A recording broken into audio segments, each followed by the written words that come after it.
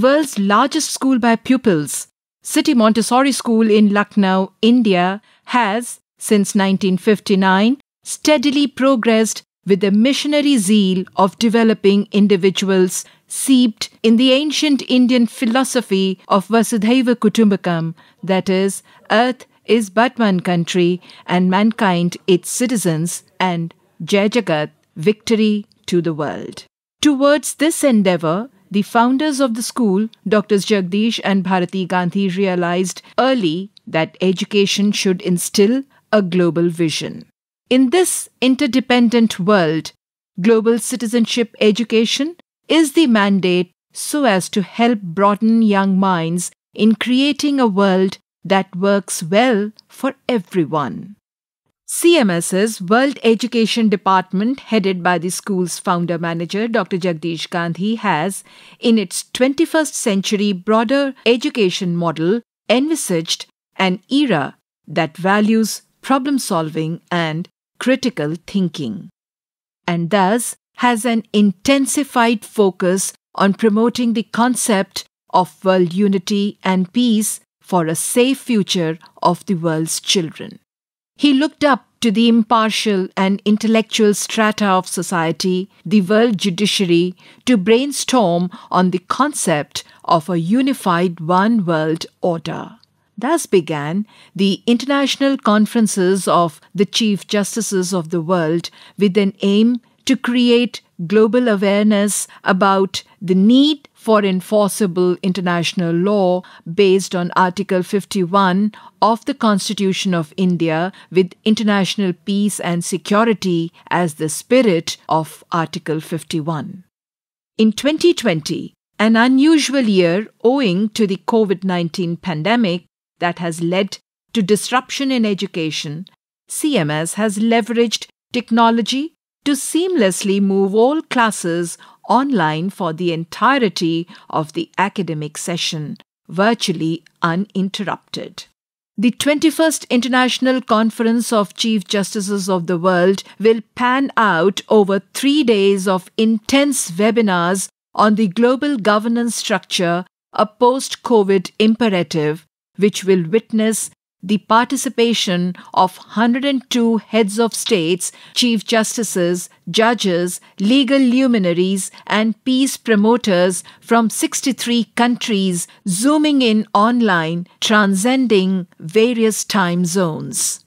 The webinar of the inaugural ceremony was graced by the chief guest, Honourable Mr. Rajnath Singh, Union Defence Minister, presided over by Mrs. Sanyukta Bhatia, Mayor of Lucknow, and special guest Mr. Gary Arathun, Chief Executive and Secretary of the Council for the Indian School Certificate Examinations. 73 participating guests, CMS management, principals, and other eminent invitees. Pre-opening activities showcased the grand performances by the CMS student bands reminiscent of the pre-COVID times. Dear viewers, the excerpts of the opening ceremony are presented by our erudite compeers Mrs. Veera Hajela and Mrs. Shipra Upadhyay, Principals, CMS. So let the magic unfold, ladies and gentlemen. Hold your breaths, fasten your seatbelts, and sit back and enjoy.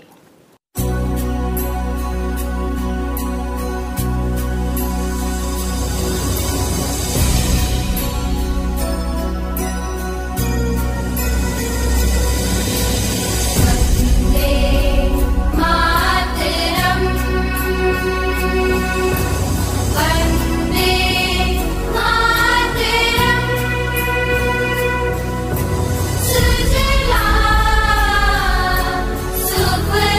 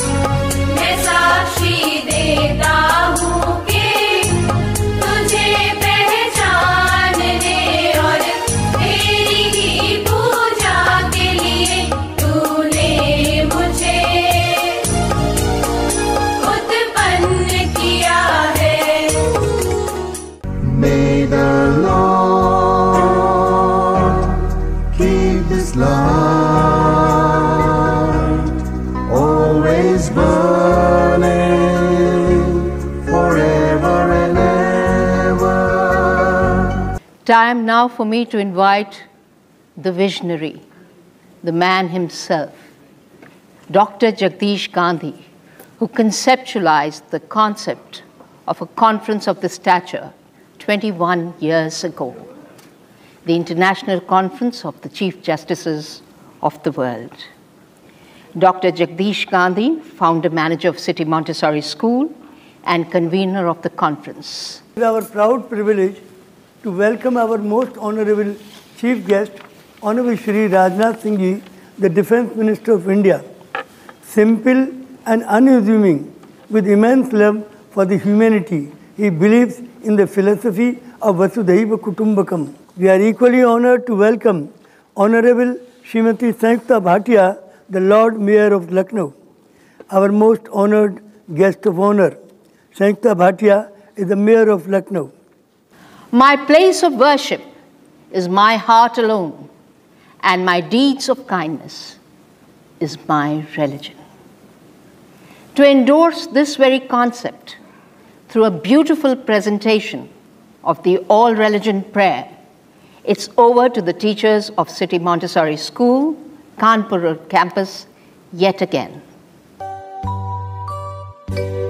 जब सबकी एक है धरती और सबका एक गगन, फिर काहे को फिरता कोई काम में मगन, कोई काम में मगन, सब धर्मों का सभी जगह हो सुंदर एक भवन, जिसके प्रांगण में हो एकता शांति और अमन, हृदय एक हो सबकी, एक हो सबकी भावना, मिलके करे सब प्रार्थना, तब आएगी सद्भावना, मिलके करे सब प्रार्थना, तब आएगी सद्भावना। ओम जय जगदीश हरि, स्वामी जय Jagdish Hari, Jesus my Jesus.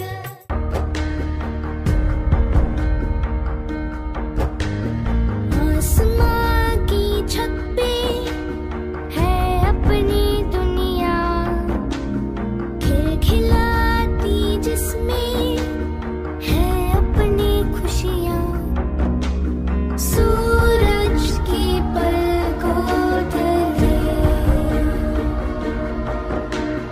धूप बनते हैं हम,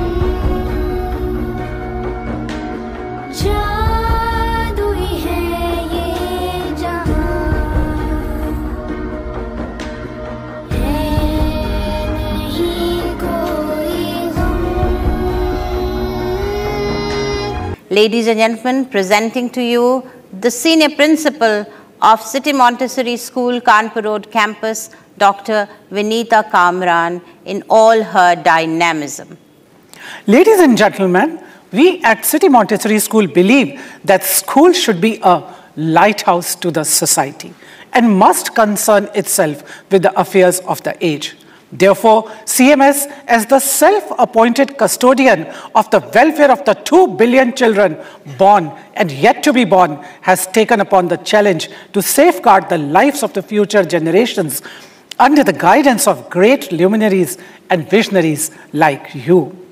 I can see that the day is not far away when these efforts for universal brotherhood and yearning for peace and unity will become a reality and show light to many across the world. That we have this opportunity to interact with people across the globe has made me think that can we really consider unity to be an elusive element out of the reach of the people of this world? I don't think so. I believe that unity is within our grasp, and this virtual platform is a living example of that belief. And I think that belief will be reiterated as you watch this World Unity Prayer, beautifully presented by the teachers of the City Montessori School, Kanpur Road campus, as they express their faith in the human spirit, conquering all challenges and coming together to take this ever-advancing civilization forward.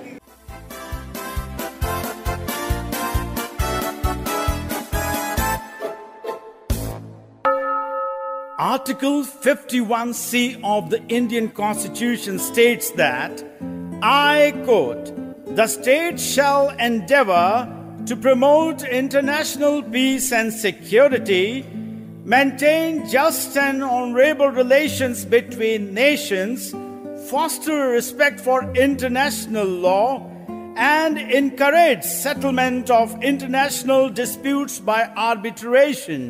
I unquote.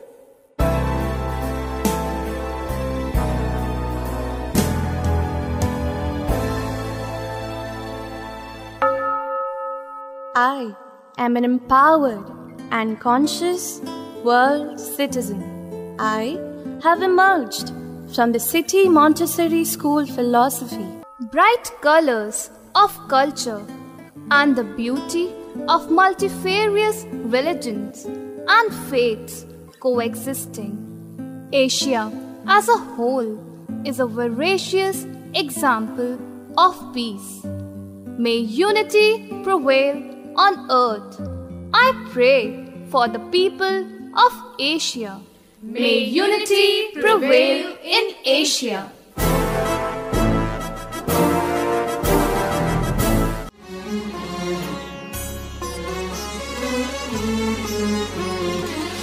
चाहत है सुकून की तो मन में अमन तो रखना, राहत है दूर भी तो मन में अमन तो रखना।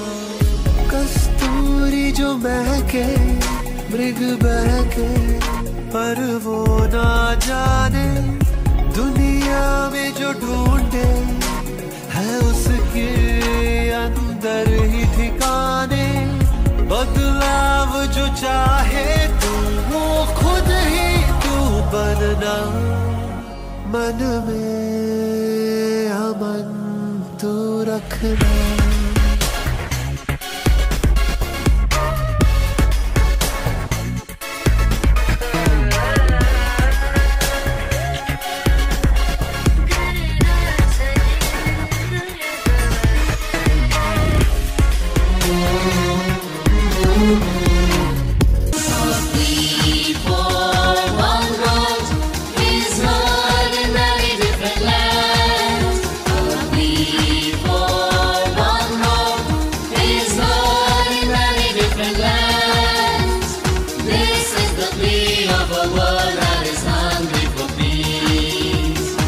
बहुत बहुत स्वागत है हमारे उस मेधावी नेता का जो आज हमारे साथ इस मंच पर उपस्थित हैं, ऑनरेबल श्री राजनाथ जी, जो हमारे बीच आज यहाँ पर इस वर्चुअल प्लेटफॉर्म पर अपना संदेश दुनिया के कोने कोने से आए जुटे इन विधिक लोगों को देना चाहते हैं, बताना चाहते हैं कि कैसे भारत आने वाले समय में एक नया प्रपत्र लिखेगा, जो प्रपत्र एकता की स्याही से रचा जाएगा। सो I welcome our most honourable minister, defence minister of India, Shri Rajnath Singh ji. भारतीय संविधान के अनुच्छेद 51 पर आयोजित ये 21 अंतर्राष्ट्रीय सम्मेलन में पधारे गणमान्य अतिथिगण, 63 अन्य देशों से पधारे 102 स्पीकर्स, मौजूदा मंत्रीगण, मुख्य न्यायाधीशों, न्यायाधीशों, कानूनविदों एवं विश्व शांति संस्थाओं के प्रतिनिधियों का मैं हार्दिक स्वागत करता हूँ। साथ ही मैं इस अंतर्राष्ट्रीय सम्मेलन के आयोजन हेतु इस अंतर्राष्ट्रीय सम्मेलन के संयोजक एवं सिटी मॉन्टेसरी स्कूल के संस्थापक प्रबंधक डॉक्टर जगदीश गांधी को हार्दिक बधाई देता हूं कि उन्होंने भारत के साथ दुनिया भर के बच्चों के भविष्य को सुरक्षित बनाने के लिए आप सभी को एक मंच पर इकट्ठा होने का अवसर प्रदान किया है। हमारे देश के प्रधानमंत्री श्री नरेंद्र मोदी जी ने संयुक्त राष्ट्र संघ महासभा के 75वें अधिवेशन में विश्व के नेताओं को संबोधित करते हुए कहा था कि भारत ने हमेशा से ही दुनिया को सद्भावना और शांति का संदेश दिया है।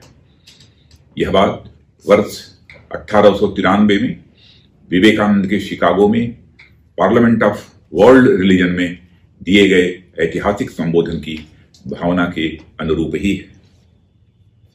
भारत की विदेश नीति हमेशा से ही मित्रता एवं सहयोग की रही है और हमारे प्रधानमंत्री के नेतृत्व में हमने हमेशा शांति स्थापना पर ही बल दिया है और हमारी भारतीय संस्कृति वसुधैव कुटुंबकम के उच्च आदर्श पर आधारित है और यही व्यापक सोच हमारे संविधान के अनुच्छेद 51 में निहित है।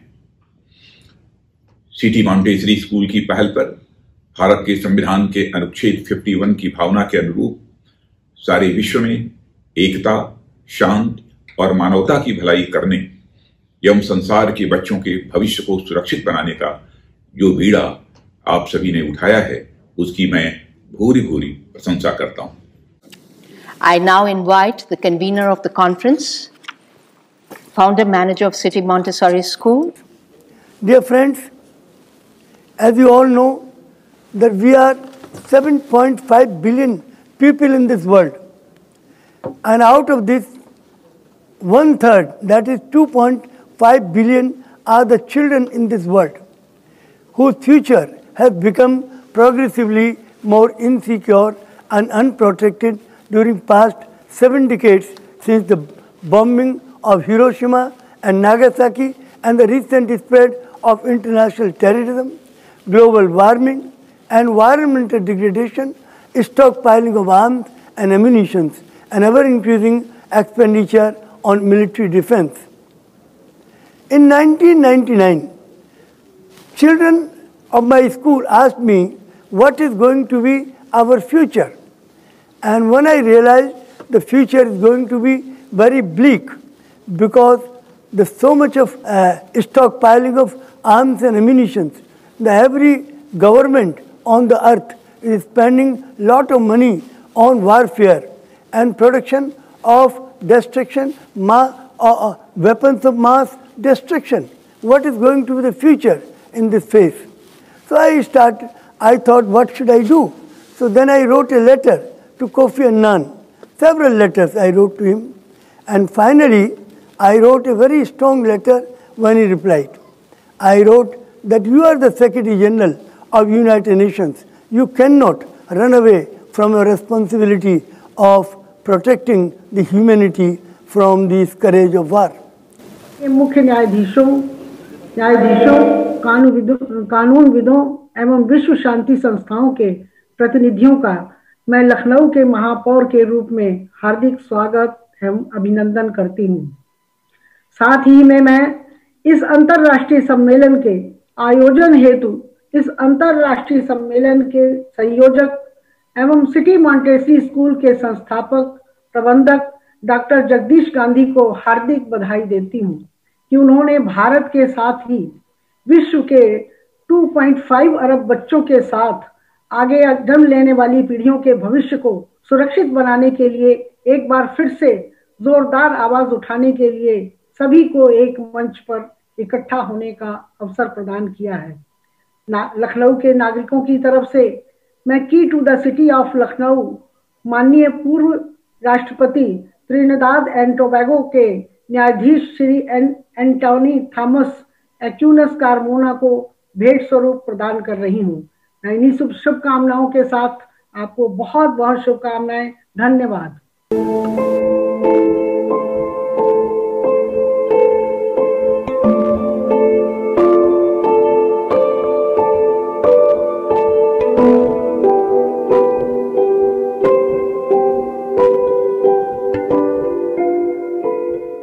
We will now request Honorable Justice Anthony Thomas Carmona to deliver his acceptance speech. Namaste to the Chief Justices, judges, and distinguished leaders of the world. Distinguished ladies and gentlemen. Right. Today's ceremony is personally a humbling one. I wish to express my profound gratitude to Chief Guest, the Honourable Mr. Rajnath Singh, Minister of Defence, Government of India, the First Lady Mayor of the City of Lucknow, the Honourable Mrs. Satyukta Bhatia, the organizers of the 21st Century Conference of Chief Justices of the World, especially Dr. Janez Gandhi and his remarkable executive, the City Montessori School, and all its students, teachers, and principals, and the people of the city of Lucknow for bestowing me this great honor. The children of the City Montessori School, like the children in my home country of Trinidad and Tobago, and the children around the world whom I have met and spoken to, they continue to be all-weather sources of inspiration and a constant reminder of our inter- and intergenerational responsibility to do what is right and what is required. This award, the keys to the city of Lucknow, will serve as an inspiration to me to continue to soldier on in the trenches of advocacy, even when the results are seemingly unattainable, or when persons remain indifferent to the plight of their fellow men, or when people's personal and political agenda are made superior to the needs of the people they serve. I will continue to advocate for and do the right thing because it is the right thing to do. Mr. Gary Arathun, Chief Executive and Secretary of the Council for the Indian School Certificate Examination.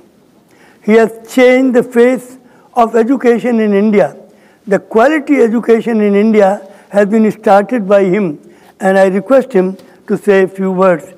I am extremely pleased and most humble to be present and be a part of this august gathering of some of the world's brightest minds at this online 21st International Conference of Chief Justices of the World.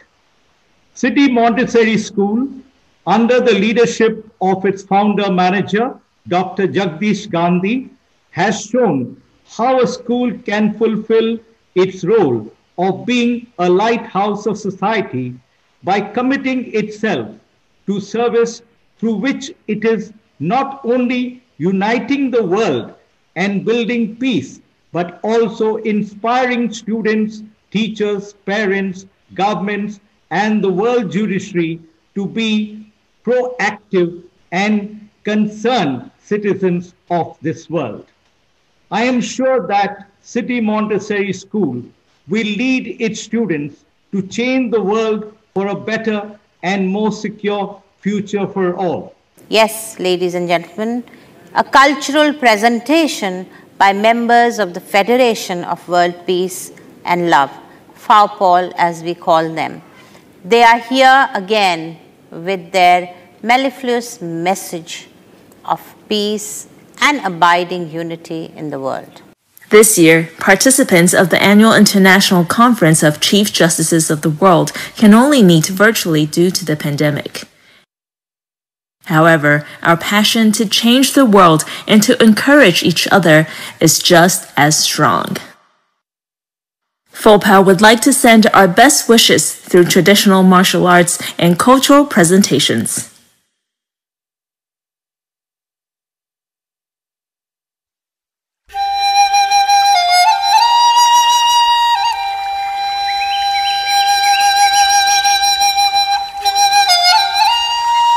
Martial artists learn from nature. They learn to be brave like the carp and be determined to surpass oneself.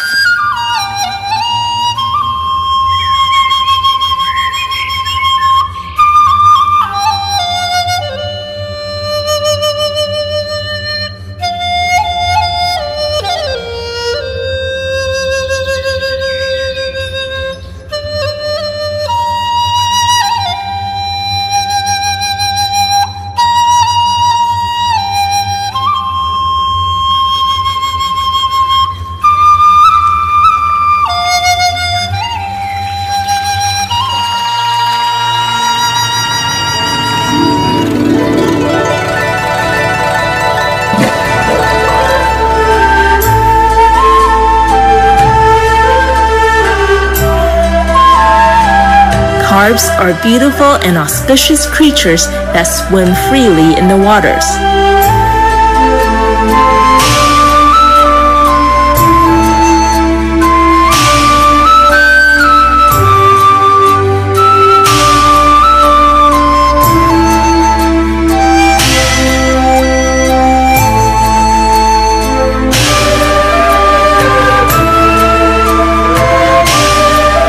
Legend has it that if a carp swims tirelessly against the current and successfully jumps over the dragon's gate, it will transform into an auspicious dragon.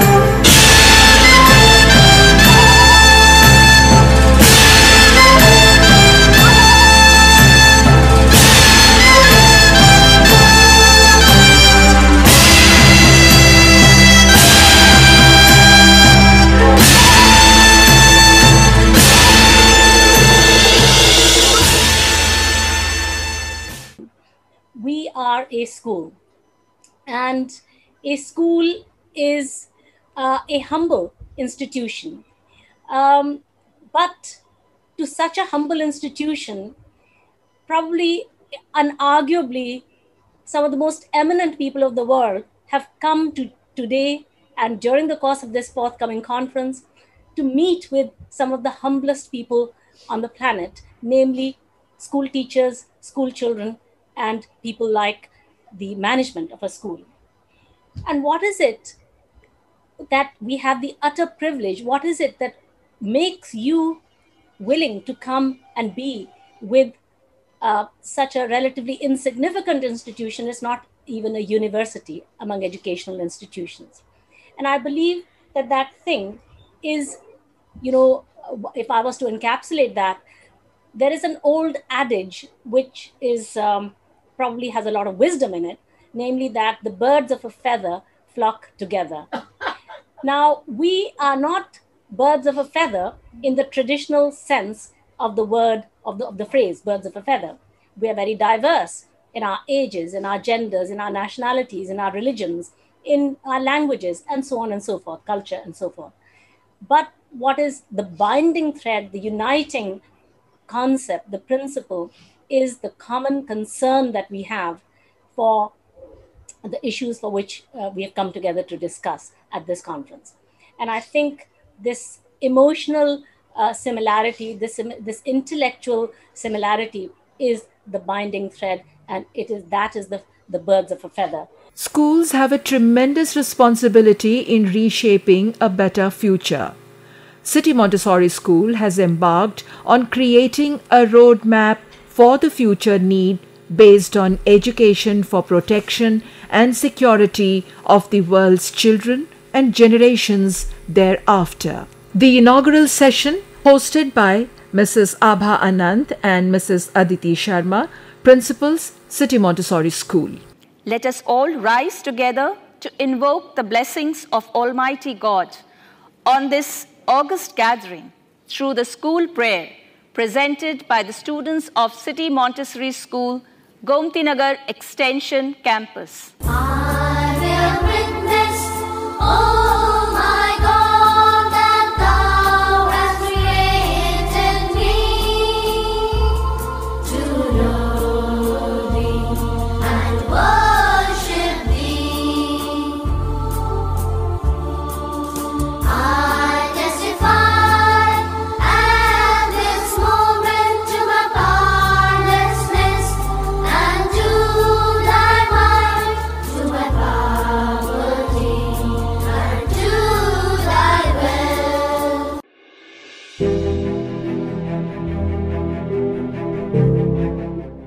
As the nation and people of the world slowly awaken from their slumber to find it leaderless in the wide ocean of uncertainty, and because this discussion is so important that it cannot be just confined to politicians, we, the children of the world, reach out to you, the members of world judiciary, government leaders, members of civil society, to hear us here today as we issue a clarion call for world unity, for on world unity will depend world peace. People all over the world look to the United Nations to protect them from hunger, disease, violence, and natural disasters whenever the task seems too big for the nations or regions to handle alone. But we at United Nations can do nothing alone either. Our strength is the strength of our member nations when they agree to act together for common good. Dr. Gandhi then wrote letters on behalf of CMS students to all the heads of states and heads of governments who would be participating in the Millennium Summit in September 2000, urging them to provide to the children of the world their right to a safe future by supporting the call for a new international political and economic order at the Millennium Summit. With just under 10 years left to achieve the Sustainable Development Goals, world leaders at the SDG Summit in 2019 called for a decade of action and delivery for the sustainable development and pledged to mobilize financing, enhance national implementation, and strengthen institutions to achieve the goals by the target year of 2030, leaving no one behind. There is need for international cooperation and multilateralism like never before. The choices that the world leadership makes at this point will decide the fate of our world. Urgent and immediate action is the need of the hour. We exhort all world leaders to commit themselves to building a safe future for all the children of the world by coming together for a meeting with a clear agenda, that is, unite for the sake of the children of the world. This means willingness to give up a part of national sovereignty and acceptance of a global governing body that can make and implement laws for a more just and humane world. World leaders must meet now, firmly resolved to that reflects the aspirations of the people of the world and prepare an action plan for making the United Nations an effective and relevant instrument of global solidarity, multilateralism, and global governance. We appeal to you to support the efforts of the United Nations, for there is no other organization which has that legitimacy or legacy. We make this appeal to you on behalf of over 55,000 students of City Montessori School who consider themselves to be the representatives of 2.5 billion children across the globe and the generations yet to be born. The world is going through one of the most difficult times in the history of man. COVID-19 has brought in so much fear, anxiety and depression that it is manifested through feelings of nationalism, racism, conflict and terror. From an era of social mingling, we have entered into an era of social distancing. This catastrophe is a war of a different dimension. It is not just the corona pandemic that the world has to fight. The world needs to unite to fight racism that has become a pandemic, and it needs to strive to end violence, conflict and harassment of the people. Greetings, ladies and gentlemen. Welcome to the special session of the World Parliament on the occasion of the 21st International Conference of Chief Justices of the World. Ladies and gentlemen, the theme for this conference of Chief Justices of the World is Global Governance, a post-COVID imperative. This conference has been convened with the hope to prepare a roadmap for developing global governance structures needed to guarantee a safe and secure future for mankind. We at CMS believe that the future of the world is in the hands of the judiciary, the custodian of the welfare of humanity through its power to impart justice to one and all. The judges of the world need to unite for the survival of humanity. The objective of the 21st Chief Justices Conference is to deliberate upon the need for having an enforceable world law for an effective global governance. On 21st September 2020, at a summit to mark the 75th year of the United Nations, Secretary General Antonio Guterres remarked, "Nobody wants a world government, but we must work together to improve world governance. The world wants peace and prosperity, which can come only through unity and collaboration. And mankind today wants safe and secure laws, which will ensure their free living in a politically just, environmentally safe, and terror-free world.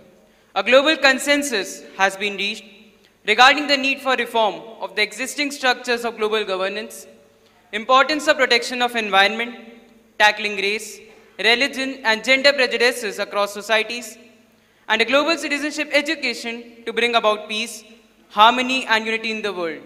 We are extremely happy to announce that the chief guest of this inaugural session, Mr. Sudhanshu Trivedi, Member of Parliament, Rajya Sabha, has joined us.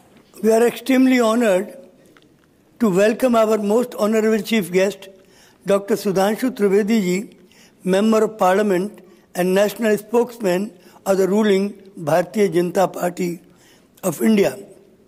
We are also honored to welcome Honorable Mr. Justice David Hilario, former Chief Justice of Supreme Court of Philippines. We are also honored to welcome the President of the Republic of South Africa, His Excellency Mr. Kalema Motlanthe.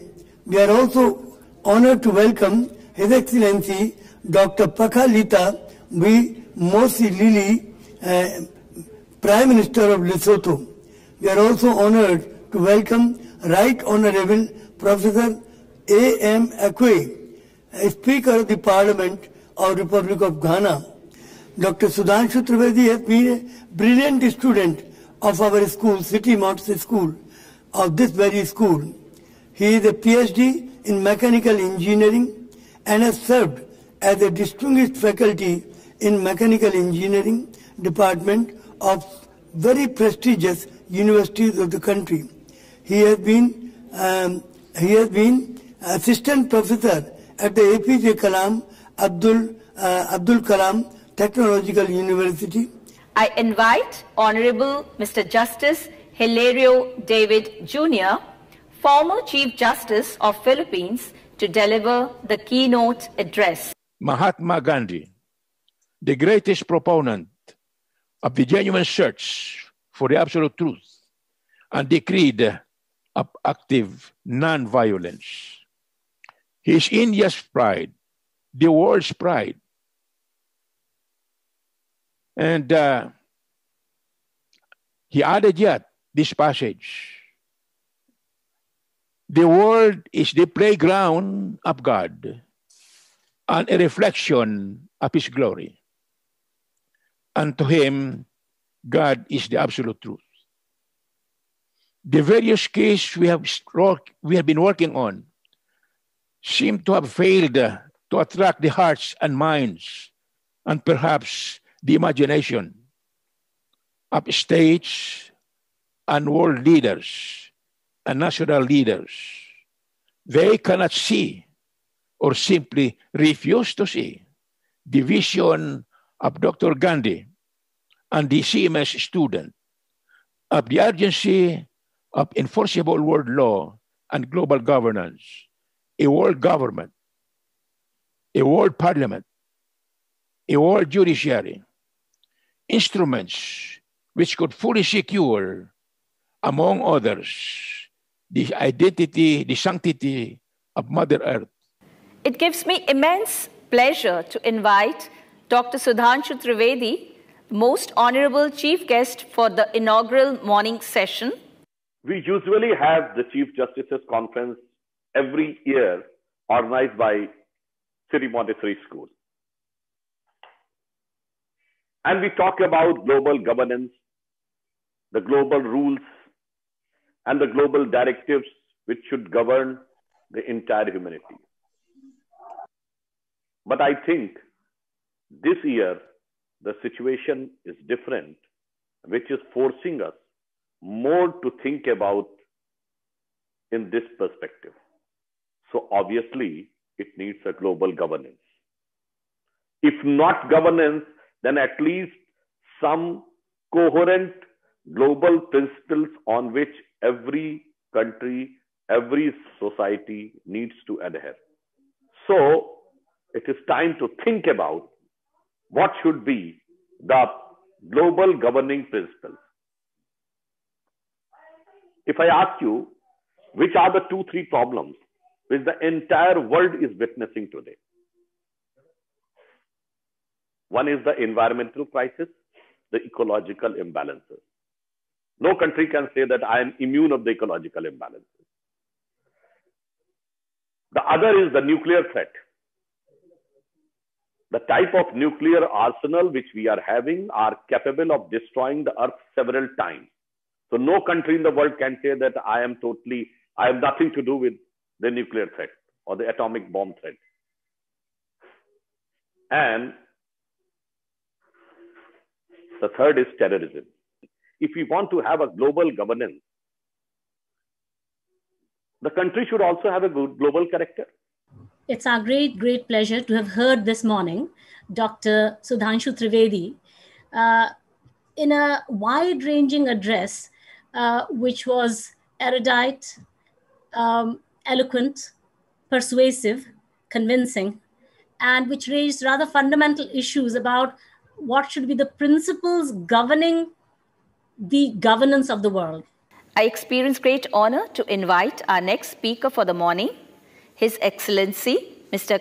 Kgalema Motlanthe, former President of the Republic of South Africa.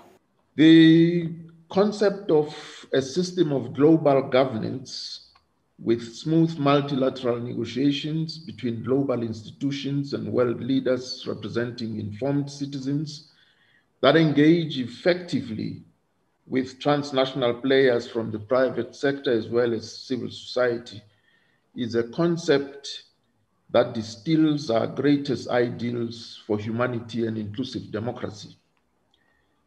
However, in reality, international leaders disagree on actions to address global challenges, and these disparate decisions often do not intersect at the crucial points of peace, justice, and a safe and secure future for humanity and the natural environment. I feel highly honored and privileged to invite another eminent personality, a great world leader, the former Prime Minister of Lesotho, His Excellency, Dr. Pakalitha P.B. Mosisili. Crafted as it was in the aftermath of World War II, some 75 years ago today, the United Nations system is pathetically unfit for purpose in today's world. The UN is still the closest institution to a global government. While its reform is frustratingly slow or stagnating, it is still the best option we have. My considered view is that its membership be upgraded from the level of individual sovereign states to that of regional or continental communities, such as the Association of Southeast Asian Nations, ASEAN, the African Union, AU, the European Union, EU, and other such unions of nations. And now, we will all have the privilege of listening to the video address which has been sent to us by Honourable Retired Professor A.M. Okwe, Speaker of the Parliament, Republic of Ghana. Distinguished ladies and gentlemen, a post-COVID global governance structure should consider a number of factors that support developing countries, particularly in Ghana, when we have abundant gold, diamond, manganese, bauxite, timber, oil, cocoa, and cashew.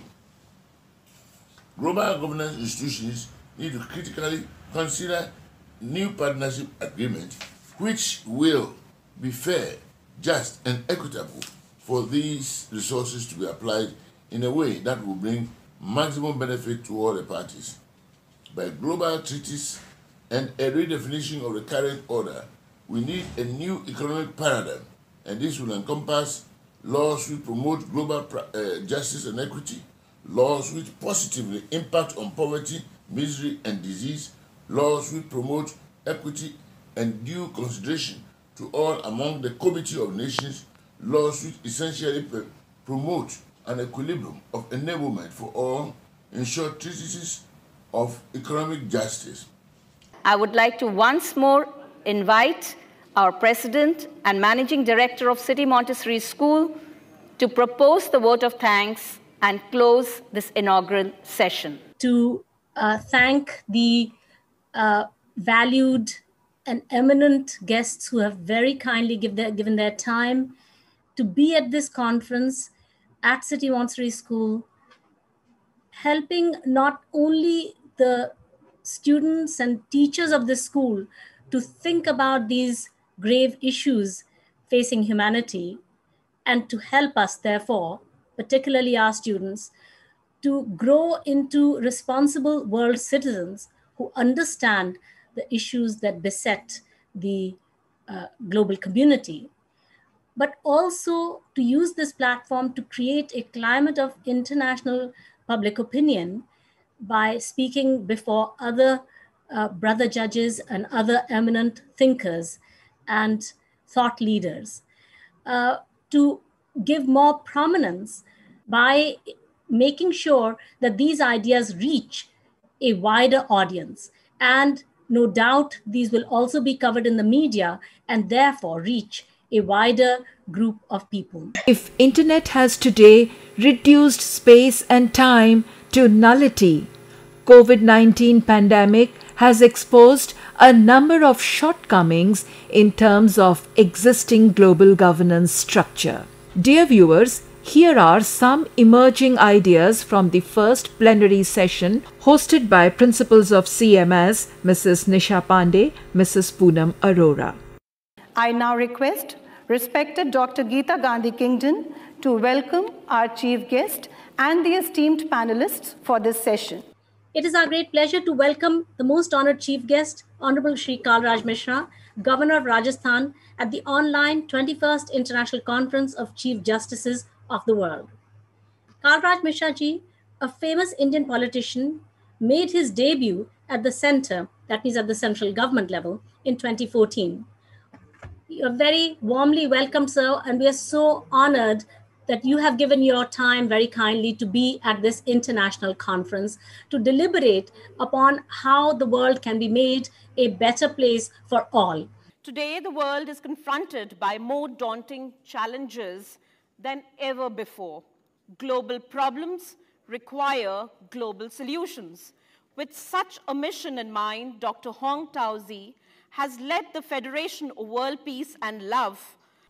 We believe that only when conscience, love, and peace coexist can we consolidate the power of goodness to change the world, resolve conflicts and global crises with wisdom, and create peace together.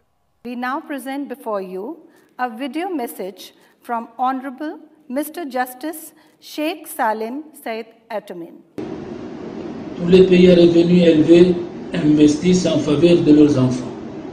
Les enfants instruits et en bonne santé sont en effet plus aptes à exploiter leur potentiel et à apporter leur contribution à la société. Inversement, les problèmes de développement de l'enfant se prolongent souvent à l'âge adulte et les coûts sociaux qui en résultent échouent également à la génération suivante. Time now for me to invite Honourable Mr. Justice Osman Batoko, President, Supreme Court, Benin. Excellences, Madame et Monsieur Gandhi, Excellences, Mesdames et Messieurs les chefs des hautes juridictions. The solidarity that we face requires the efficiency as well. On the international level, global governance, which should be based on solidarity and synergy, should be there. For me, this international space is open today, and I feel thankful to express my opinion. My thinking is that global thinking right now is very much required, and slowly we will be able to guarantee our future generations a safe future and a peaceful place for all rights of men. Time now for me to invite the next speaker, Honourable Mr. Justice Laraba Mosa. Sir is the Permanent Secretary General of the Conference of Constitutional Jurisdiction of Africa. He is the former judge of the Constitutional Court of Algeria and also graced us with his presence in the conference of 2019. Education for global citizenship is a subject that has grown in recent years. Hence, the interest of international institutions which attach particular importance to this subject. My intervention will focus on two ideas. The first idea relates to education as a means to promote the development of world citizenship. The second idea concerns new information and communication technologies as a means of bringing together citizens on the world. We now move on to the keynote address by Honorable Justice Dr. Adil Omar Sharif, Deputy Chief Justice, Supreme Constitutional Court, Egypt. At this specific session of our conference that I'm honored to address, the focus is on global governance post-COVID-19. The topic of global governance posted this unpredictable, dangerous, and full-blown crisis of COVID-19 pandemic is highly relevant and important due to the devastating aftermaths of a pandemic that remains largely out of control and has already killed over 1.2 million people around the world and infected more than 48 million. At this moment, we should evaluate the existing situation as a clear test of international cooperation. And we should be urged to work together in unity in order not to fail this test. I would like to invite our guest of honor, Honorable Mr. Galema Motlanthe, former President of the Republic of South Africa, to give his address. Within global geopolitics, this means those least responsible for carbon-centric living with the lowest per capita emissions are now carrying the burden of climate shocks. We are extremely honored to welcome our most honorable chief guest, Honorable Shri Kalraj Mishra Ji, Governor of Rajasthan, to attend this 21st International Conference of Chief Justices of the World. Global governance, a post-COVID imperative, विषय पर online आयोजित किए जा रहे विश्व के मुख्य न्यायाधीशों के 21वें अंतर्राष्ट्रीय सम्मेलन में भारत की ओर से मैं आप सभी का अभिनंदन करता हूं। वैश्विक शासन व्यवस्था को बेहतर और प्रभावी बनाने की जिम्मेदारी प्रमुख रूप से संयुक्त राष्ट्र संघ की होती है, परंतु सदस्य देशों की भी इसमें अहम भूमिका होती है। मुझे याद है कि संयुक्त राष्ट्र संघ की महासभा के 75वें सत्र में हमारे देश के प्रधानमंत्री श्री नरेंद्र मोदी जी ने कोरोना महामारी में संयुक्त राष्ट्र की भूमिका पर सवाल उठाए थे। उन्होंने तब यह भी कहा था कि बीते 75 सालों में संयुक्त राष्ट्र की अनेक उपलब्धियां रही हैं, परंतु कोविड जैसे ऐसे भी बहुत से अवसर आए हैं जब संयुक्त राष्ट्र के समक्ष गंभीर आत्ममंथन की आवश्यकता खड़ी हुई है। It is very apparent that the global governance system today does not reflect the realities of the world and is woefully inadequate to respond effectively to the new challenges of the 21st century. In this grappling world scenario, reforms of the global governance structure is the need of the hour. Excerpts from the first thematic session hosted by Mrs. Sangeeta Banerjee and Mrs. Jyotsna Atul, Principals, City Montessori School. Dr. H.C. Adil Omar Sharif, the Deputy Chief Justice of the Supreme Constitutional Court of Egypt and a distinguished visiting professor of law at Deadman School of Law, Southern Methodist University, Dallas, USA. So it's really my great pleasure to have the responsibility of moderating this first thematic session of the Conference on Global Governance Structure.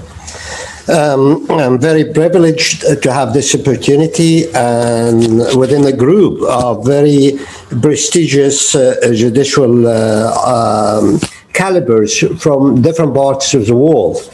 May I request Justice Sharda Shrestha to please join the meeting and share her views on the thematic group reforms of the global governance structure, please. We are the world community is one of humanity, and we have to work together in harmony to the benefit of the children. And now we call upon the Honourable Mr. Justice Rajan, the chairperson of NRI Commission, Government of Kerala, India.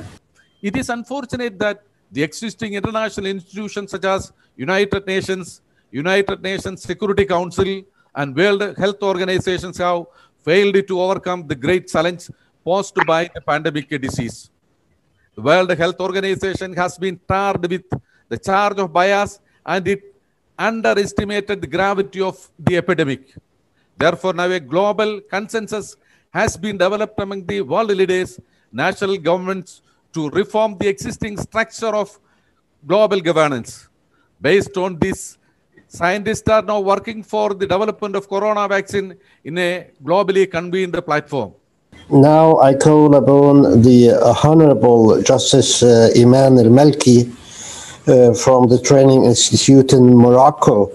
An initiative that requires us to present expressions of thanks and appreciation for the good selection of the scientific access for this big conference, which is moderated by a group of judges, academics, professionals, and jurists who, through their sober opinions and objective remarks, will defiantly add great scientific and professional value that will contribute to crystallizing serious practical concepts and mechanisms, and will open new horizons for governance in judicial efficiency.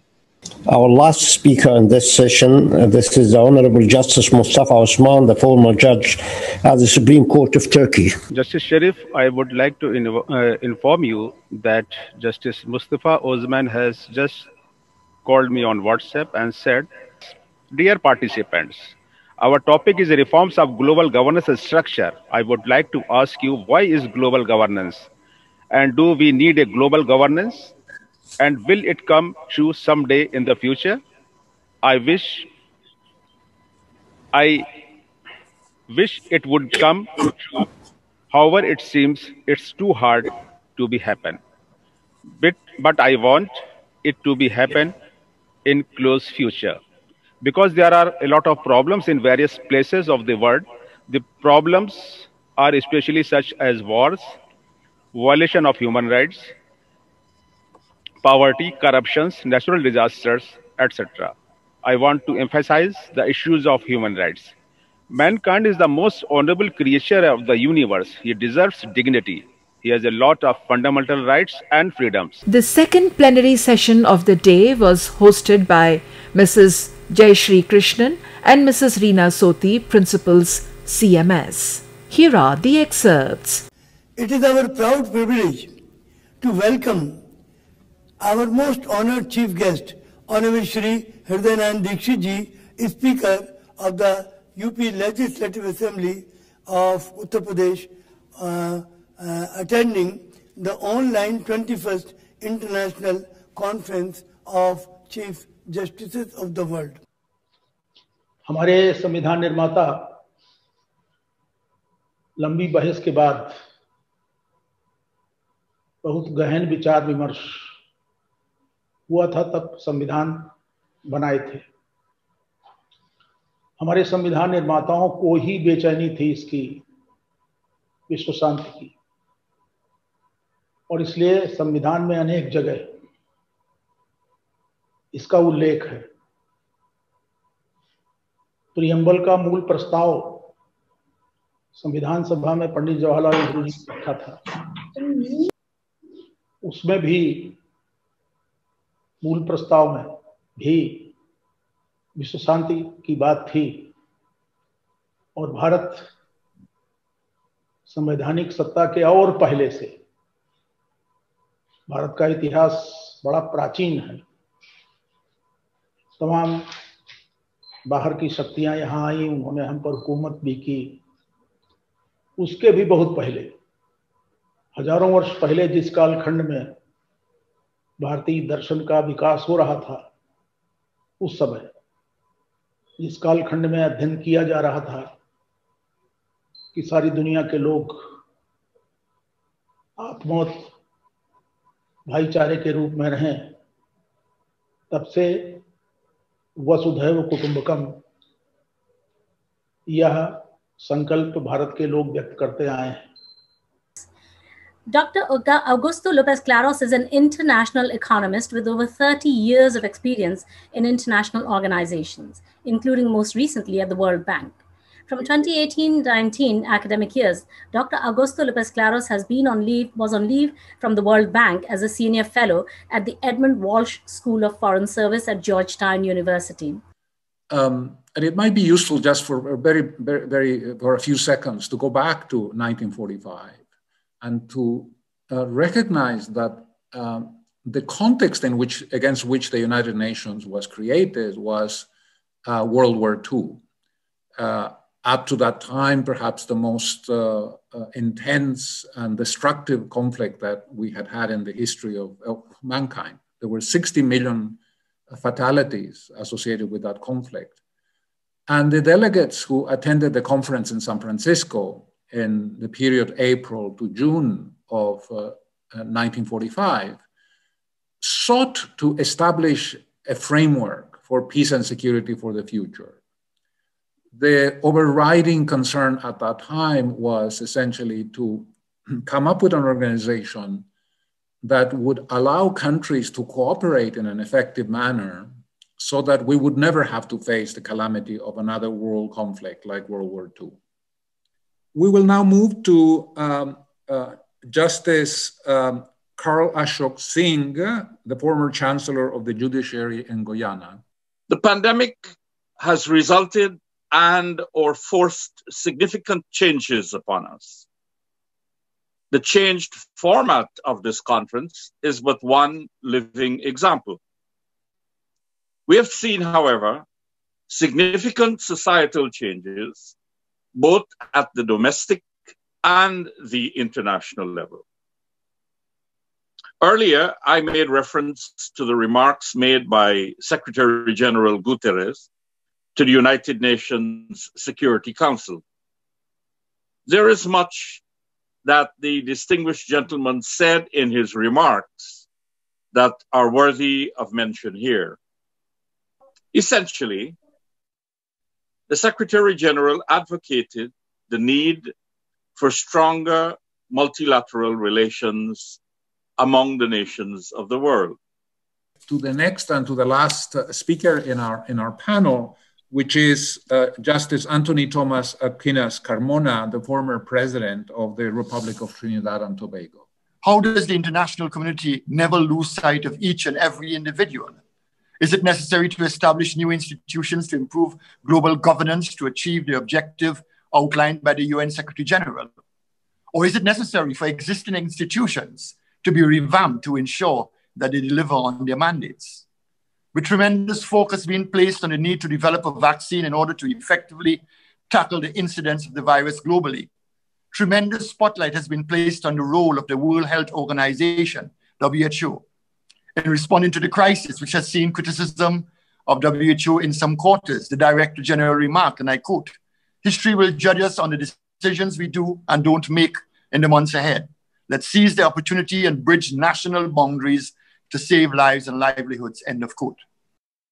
This globe is our only home and hope. CMS students all through their school life are made aware of global citizenship through organizing myriad human and spiritual programs and activities in an academic session, nurturing the belief of being a global citizen and work for Jai Jagat or victory to the world. Excerpts from the second thematic session, Global Citizenship Education, session hosted by Principals Mrs. Ruchi Bhuvan Joshi, Mrs. Shivani Singh. I would request Honorable Ms. Justice Barbara Zobak, Judge, Supreme Court, Slovenia, to kindly express her views on global citizenship education. Since societies are divided into different states, different nations, ethnic groups, religions, the concept of global citizenship education sounds illusory. My personal opinion is that the world no longer exists of separate countries, but due to globalization, it has become one big world where the countries should cooperate and help each other in overcoming the daily problems which they have in common and find structural solutions for these problems instead of fighting each other. I would request Ms. Angelica Rocha Ponce, attorney in the Ministry of Bolivia, to kindly let us hear the address, please. During this past century, there has been a gradual movement towards a more inclusive understanding of citizenship, influenced by the development of civil, political, and social rights. Current perspectives on national citizenship vary between countries, reflecting difference in political and historical context, among other factors. An increasingly globalized world has raised questions about what constitutes meaningful citizenship as well as about its global dimension. I would like to invite Ms. Andrea Hassan, Vice Rector, International Relations, University of Concepción del Uruguay, Argentina. The questions that set the course for this panel, this session, are concrete challenges for us who work in internationalization. It could be able to universities to promote a global and inclusive view. For example, when we ask ourselves if education helps global citizenship to tackle global problems, I would like to introduce the concept of educating for peace.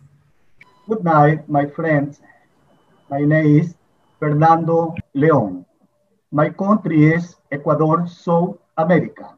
El mundo actual en que vivimos nos plantea importantes retos y desafíos que atañen a la humanidad en general, que deben en forma necesaria ser abordados no solo por los actores nacionales, sino a nivel global, es decir, de todos los habitantes de la Tierra. Esto implica necesariamente que la ciudadanía pueda llegar a entenderse desde una dimensión global para enfrentar juntos de mejor forma los desafíos generales del presente siglo. Se puede observar que en el siglo XXI se ha dado un vertiginoso avance en la tecnología, lo que ha permitido acercarse cada vez más a las personas por asuntos de familia, estudios, negocios, etc. Es que la educación para una ciudadanía global nace como un enfoque mismo en la educación, para poder darse oportunidades y competencias y enfrentar los desafíos que implica vivir en una sociedad globalizada e interconectada. The last speech is from Peru, Judge Omar Chavez. We also have a very strong relationship with the judiciary of Peru. The education should promote universal values. Other grounds of the judgment, the Constitutional Court accepted that social rights are progressive depending on the state budget, because that it is thus regulated in the Peruvian Constitution. But this reason not be an excuse for the state to violate social rights. According with this case law, the answer is the judge can monitor the quality and implementation of public education policy for all children. This mission can be done through the unconstitutional state of affairs. according with this case law and this answer. By the way, let us remember the wise word of Bhimrao Ranji Ambedkar, lawyer, author of the Constitution of India. Law and order are the medicine of the body politic, and when the body politic gets sick, medicine must be administered. Dr. B.R. Ambedkar. I would like to express our heartfelt gratitude to each one of the respected luminaries of the world, judiciary. We leave enlightened. Thank you very much. Jai Jagat for joining us. The following is a presentation of Tomorrow's World. World parliament हो, world की government हो, world court of justice हो, इसके लिए मैं chief justice conference करता हूँ। सारे वर्ल्ड के चीफ जस्टिस और जजेस आते हैं और अभी तक 193 देश यूनाइटेड नेशंस के मेंबर हैं। उसमें से 133 देशों के 1222 चीफ जस्टिस और जजेस हमारे आ चुके हैं। आप ये देखिए कि 20वीं कॉन्फ्रेंस हम नवंबर में करने जा रहे हैं, 6 नवंबर से 12 नवंबर तक। ये 20वीं होगी, 19 हम कर चुके हैं। तो ये हमारी हर साल होती है। तो इसमें चीफ जस्टिस आते हैं, जजेस आते हैं, आपके स्पीकर ऑफ पार्लियामेंट आते हैं, राष्ट्रपति और प्रधानमंत्री भी आते हैं। इसीलिए कि हम इस बात को एक ग्लोबल लेवल पर उठाना चाहते हैं कि वर्ल्ड की पार्लियामेंट बने। This conference has, since the turn of the century, been demanding judiciary in ensuring that nations and organizations respect international and world law. Every year, CMS offers a huge platform for legal luminaries and members of the civil society to deliberate on how a directly elected World Parliamentary Assembly can make the only truly multilateral organization, that is, the United Nations, accountable, legitimate, and a universally accepted instrument of global governance. COVID pandemic has, in the nick of time, highlighted the need for multilateralism. Excerpts from the third plenary session of the conference on the theme Global Governance, a Post-COVID Imperative, friends, will hopefully provide you with some food for thought. The session, hosted by Principals of CMS, Mrs. Jyoti Kashyap, Mrs. Trapti Dwivedi. Collective prayers and hailings of God by children, students of City Montessori School, to present the school prayer. I bear witness, oh my God, that thou hast created me to know thee and to worship thee. Time now to invite Dr. Jagdish Gandhi. Extremely honored to welcome our today's chief guest, Professor Dr. Dinesh Sharma, Deputy Chief Minister of Uttar Pradesh. He has been the well-known Professor of Commerce at the University of Lucknow with varied interests in many other fields such as literature, social welfare and political activities. He has been conferred the most honourable Mayor Award at the World Mayors Conference held in Jerusalem, Israel, the Ambassador of Peace Award from Universal Peace Federation, South Korea, ICNYP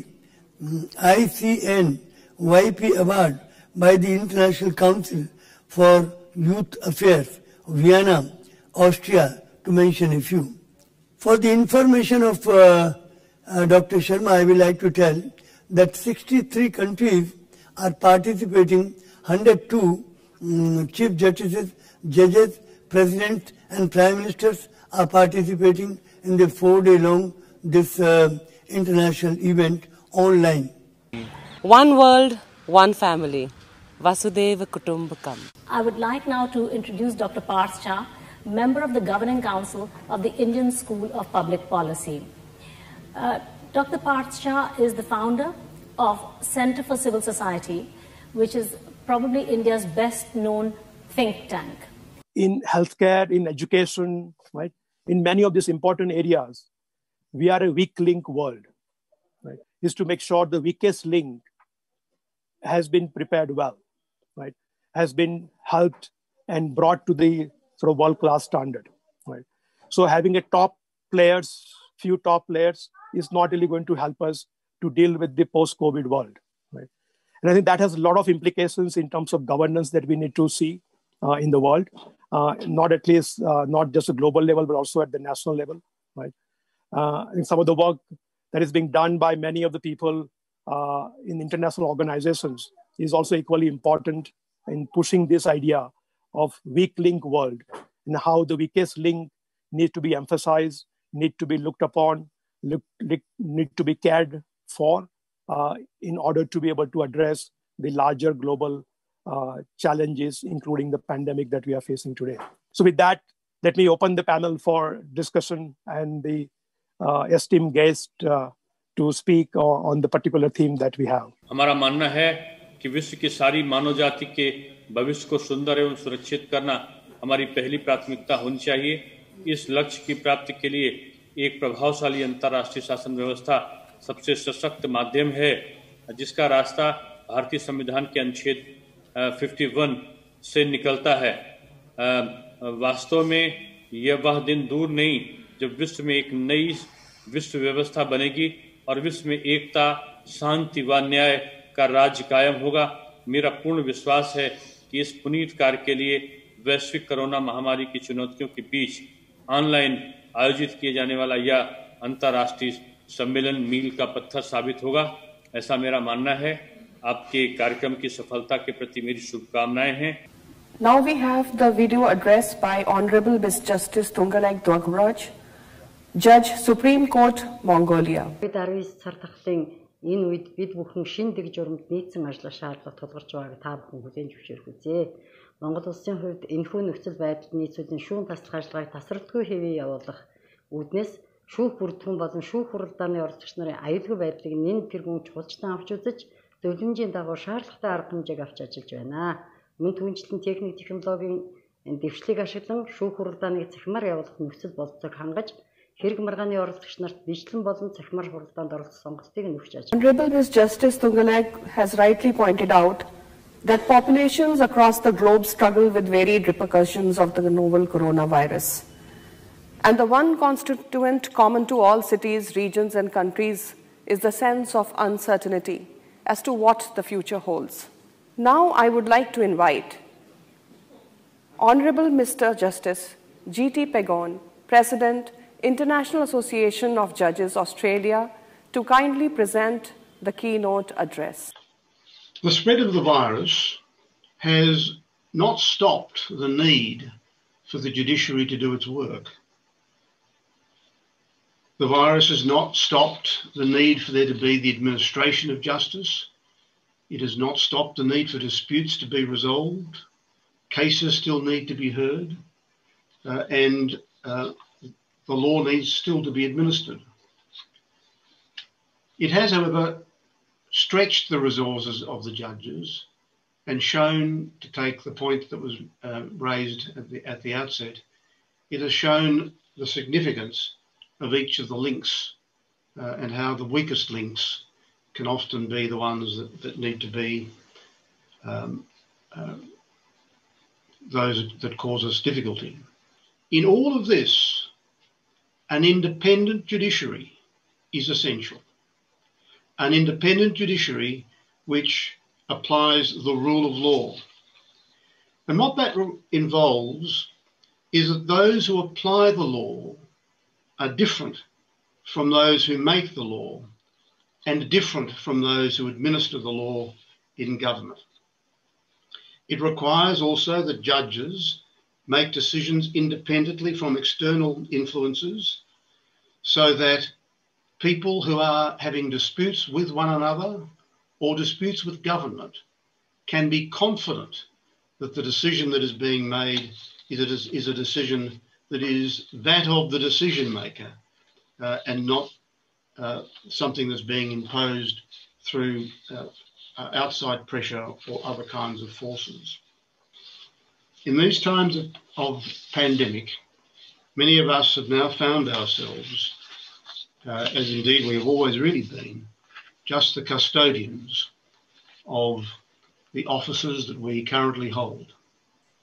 For us, what is essential is that we leave to our children at least as good a place as we found, and we need to be very careful when seeing the impact of the pandemic on the rule of law to ensure that it does not erode those important underlying pillars that so many of our societies depend upon. I would now like to request Dr. Jagdish Gandhi, founder-manager, City Montessori chain of schools, and the convener of the conference. And Chief Justice David Hilario, the Chief Justice of Supreme Court of Philippines, said, he admitted the writ and he said the judgment that he gave was the children born and yet to be born have a right for safe ecology.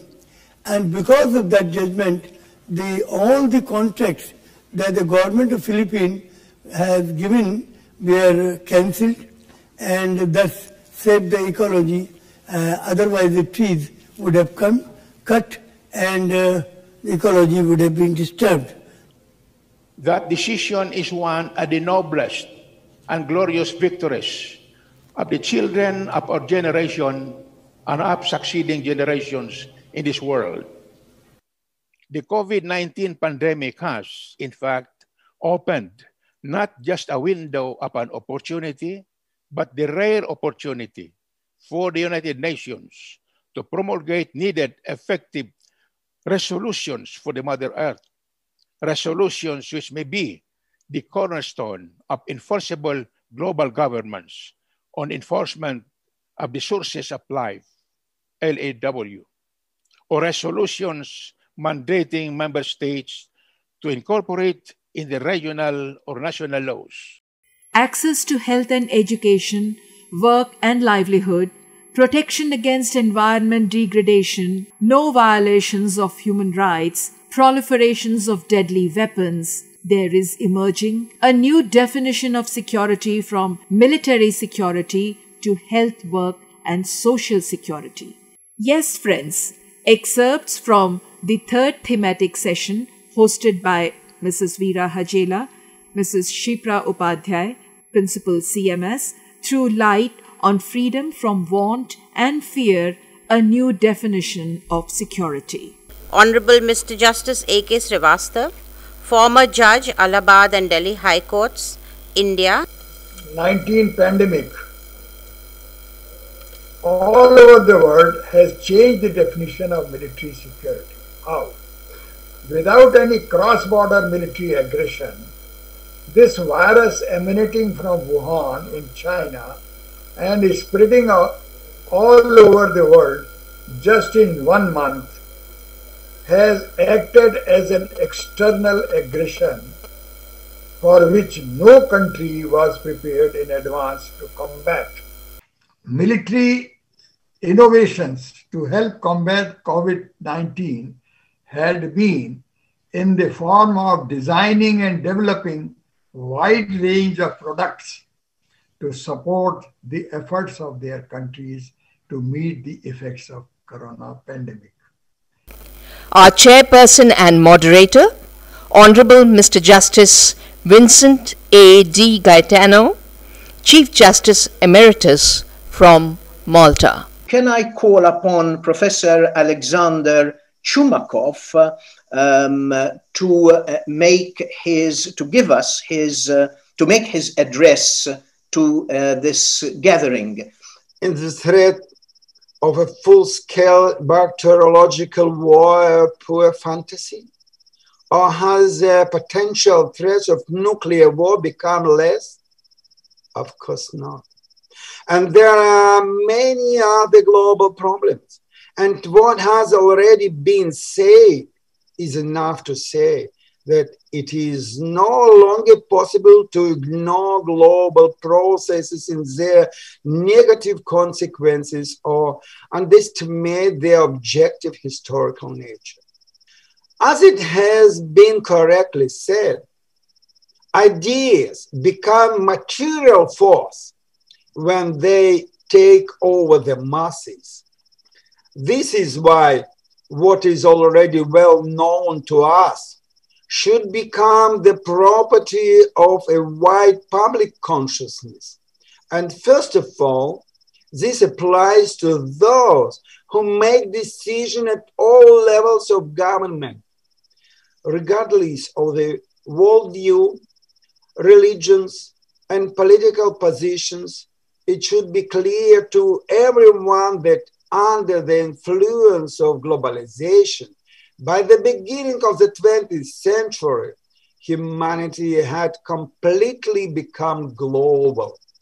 I have Mr. Alan Ware, founder and global coordinator, Parliamentarians for Nuclear Non-Proliferation and Disarmament in Switzerland. I think this framework of the role of law is very important to replace and phase out the law of force in international relations.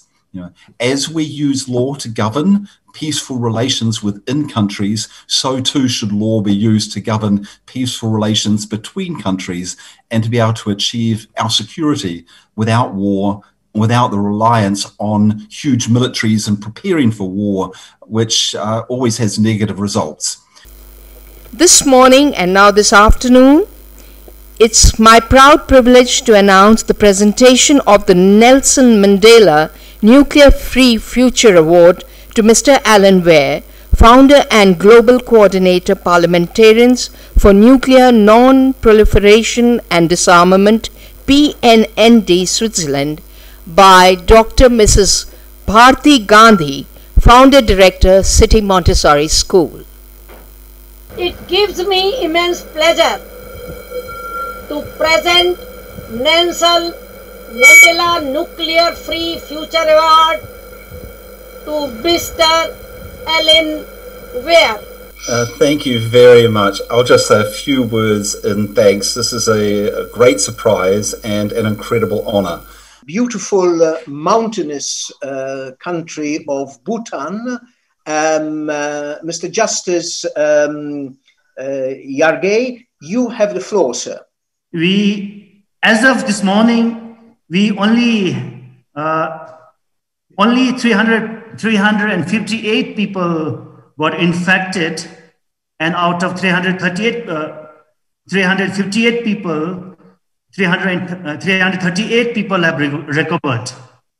And as of this hour, we only have 20 active cases in the country. And what is even more fortunate is that we haven't lost a single life to the COVID as of now.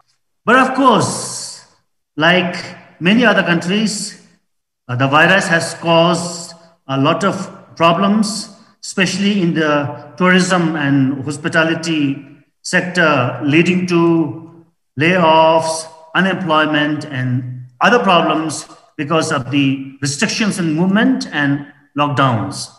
Now, I believe that looking at the program, there is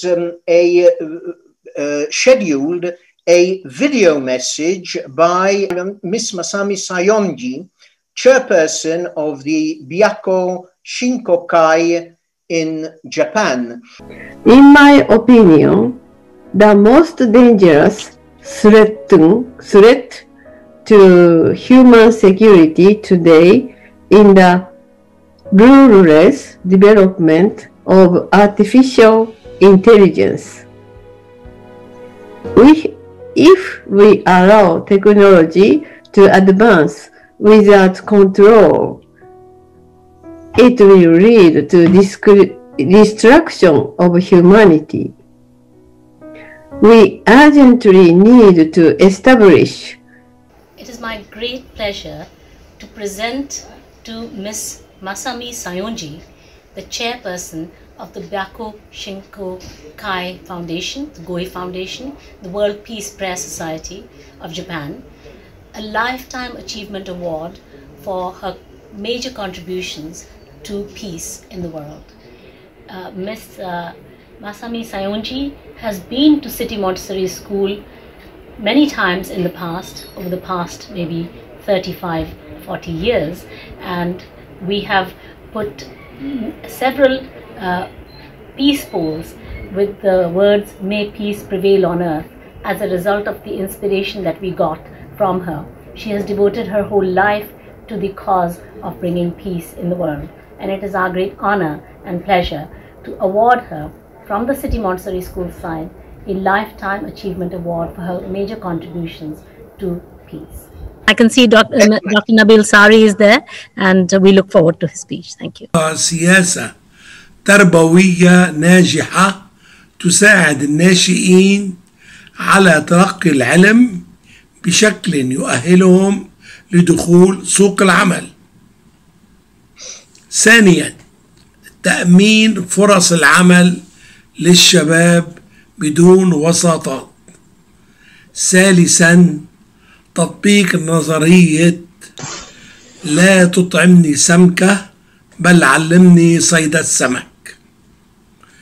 ومن هنا ضرورة تعزيز دور الضمان الاجتماعي والرعاية الصحية وتأمين النوادي الرياضية والثقافية. رابعا، تعزيز دور التماسك العائلي والاقتصادي والاجتماعي، ولتلعب الأسرة دورها بشكل كامل في حماية. Our interconnected and interdependent world has made it imperative that an integrated multilateral response be made by the global governance system at the international level. Excerpts from the 4th plenary session hosted by Mrs. Abha Anand, Mrs. Aditi Sharma, Principals, CMS. Honourable B.J. Odoki, former Chief Justice, Court of Uganda. Sir, you have stood by the convener of this conference by revisiting us year after year, as you strongly believe that a journey of 1,000 miles starts with a single step, that each of us must be prepared to take that single step. In an earlier address at this conference, you affirmed that educational institutions are like nursery beds for planting the ideas of peace, unity, love, tolerance, and cooperation. Over to you, Honourable Justice Odoki, to share your thoughts on how the judiciary can live up to its responsibility of being the last hope for mankind. The COVID pandemic has therefore raised new challenges which need to be addressed by transforming global governance through reform, restructuring, and strengthening global institutions of governance. We continue to call for the reform of the United Nations, which at present represents one of the best attempts to establish global governance institution.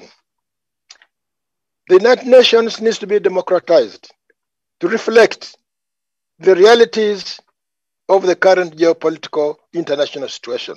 Honourable Justice Mrs. Gertrude Torcorno, the Judge Supreme Court of Ghana, will be able to join us. And while these changes were happening on the ground, the virtual change also began. We are now familiar with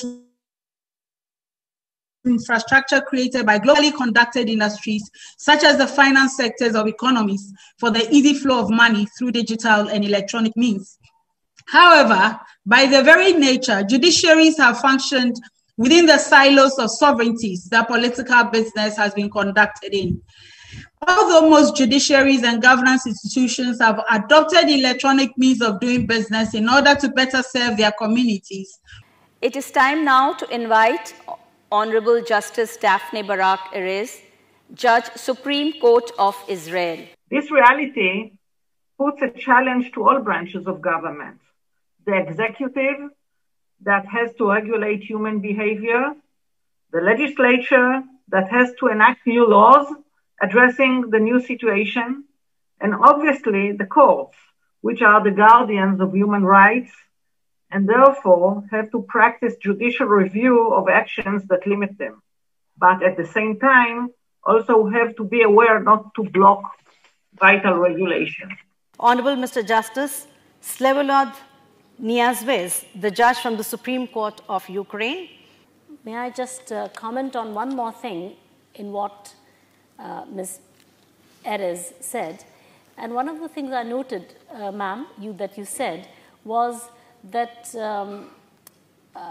in Israel, the children, the youngest children have gone back for face-to-face education first, and the older children continue their education online through Zoom and other video conferencing platforms and other technological solutions. That's very interesting, if I may say, and indeed the reason was the one that you mentioned, that according to scientific findings, the younger children are less likely to get the virus, but obviously the people who regulate the education system just go on, I would say, looking after the findings and the situation on the ground.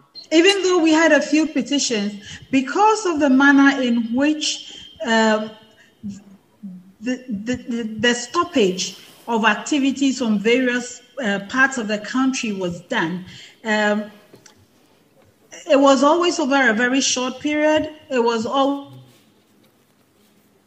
for a very small group of people consistently, tracking the disease and tracking the places where its activities could be felt worst, and ensuring that the whole nation did not go into lockdown.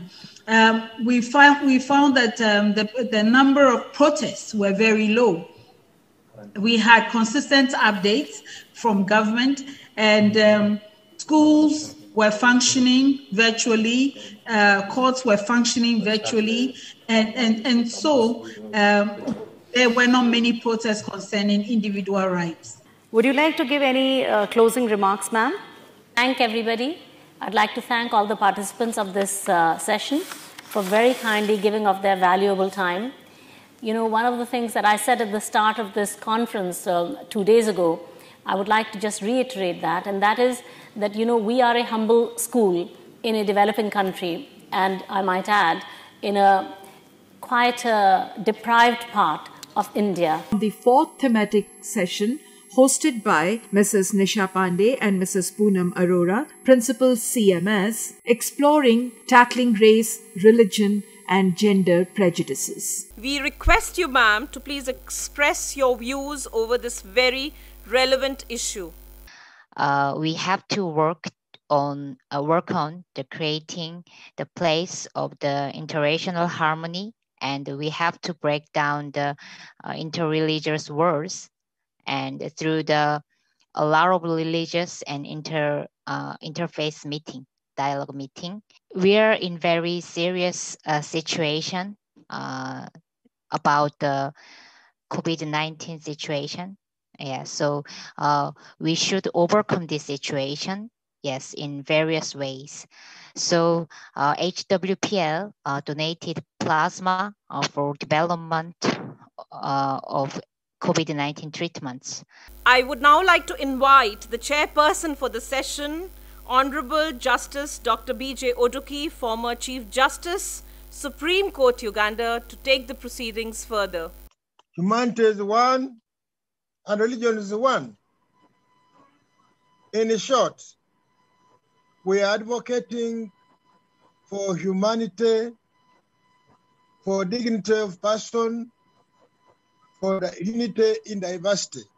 We now invite Honourable Miss Justice Concetta Girillo, Judge, Court of Reggio, Calabria, Italy. In 2017, interviewed by the French journalist Dominique Walton, the Pope said, we call things by their name. Marriage is between a man and woman. This is a precious term. We call sex union civil union. In the period of COVID, that we are expensive, this also becomes an egg problem. For example, only a relative can enter hospitals. Discrimination against companions who have been in the relationship for a year. But the theme of the race has always found great international recognition in the words of the Pope. I now take this opportunity to invite our next esteemed panelist for today, Her Excellency Rima Harrison Carmona, former First Lady of Republic of Trinidad and Tobago. Education continues to be the catalyst to eradicate the negatives associated with race, religion, and gender prejudice. I recall the old African saying, and I quote, "When you educate a girl, you educate a nation," end quote. In addressing the issue of gender prejudices, it is important to assess how the international community has attempted to eliminate prejudices against women and girls over the past few decades. Education and female empowerment walk hand in hand. Empowerment is about the inherent right of women and young girls to understand, to shape, control, and be in charge of their own lives and their own destinies. With this, we come to the end of today's session. I would like to thank all the speakers who joined us for today's session. Your valuable inputs have made this session truly meaningful and has helped to serve its purpose. The fifth plenary session, hosted by Principals Mrs. Sangeeta Banerjee and Mrs. Jyotsna Atul. I would like to invite the first speaker, Honourable Justice Rosa Maria Econ, Judge of the Criminal Court of Appeal, Costa Rica. The pandemic has shown us the true and real social face of my country and of many countries around the world. Never before the humanity has had so much in common with this virus, and yet never has been so far apart in handling the pandemic in a supportive and coordinated way. In Gutierrez's words, these challenges cannot be addressed effectively by states alone. It is necessary to broaden the idea of global governance to take in businesses, civil society, cities and regions, academia, and young people.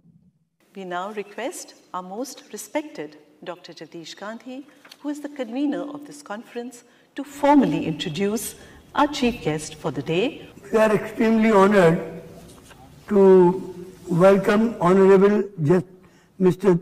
Brijesh Pathak, Cabinet Minister for Law and Justice, Legislative Justice, Conventional Energy Sources and Political Pension, Government of Uttar Pradesh. हम सब जानते हैं कि जगदीश गांधी जी का प्रारंभ काल से ही इस दिशा में बहुत ही गंभीर प्रयास रहा है कि दुनिया का एक ऐसा कानून हो कि हम प्रेम के आधार पर लोगों को एक दूसरे से जोड़ सकें, एक दूसरे की वैमनस्यता समाप्त हो और दुनिया को हम एक ऐसा प्लेटफॉर्म प्रदान करें कि जितने भी बच्चे हैं उनका एक ऐसा माहौल मिल सके, वो महसूस कर सके कि दुनिया एक अपना घर है. I would like to briefly translate what Honorable Mr. Brijesh Pathak ji has just said. Dr. Jagdish Gandhi has been making serious efforts on this path to provide children an environment in which they feel that the world is one and that they are citizens of one world. That these efforts have been consistent, relentless, and long-standing. I would like to apprise the esteemed speakers that we now have a video address by Honorable Justice Dr. Josefa V. Izaga Pellegrin, Judge, Superior Court of Lima, Peru. How can we empower children and young people to be the protagonists of social transformation? How can we make them aware that we cannot be happy if there are people who do not have access to basic services, health, and education? All this is invisible to central, local, and regional governments as long as money continues to flow for corruption requirements. Historically, our countries share the colonial heritage that implanted a system of economic and political inequality. It's now our proud privilege to have respected Dr. Natalia Orekho-Skaya, the head of the Department of Humanities of the Financial University under the government of Russian Federation. Que consiste en saber interpretar cualquier tipo de crisis como desafío y adoptar una nueva perspectiva más humanitaria para un futuro mejor, donde impere la paz y que desde la comunidad internacional podamos lograr una calidad de vida. Today, I want to emphasize how we all can confront this change and how we all can come together in the face of this crisis to better the world as one singular entity. We once again feel obliged as we proceed to welcome our guest of honor for the day, His Excellency Mr. Jean-Henri Siant, Prime Minister of the Republic of Haiti. В связи с распространением эпидемии COVID-19 и введением карантина возникла проблема необходимости в переходе на дистанционное обучение. In connection with the epidemic COVID-19, the necessity of distant education has arrived in the whole world.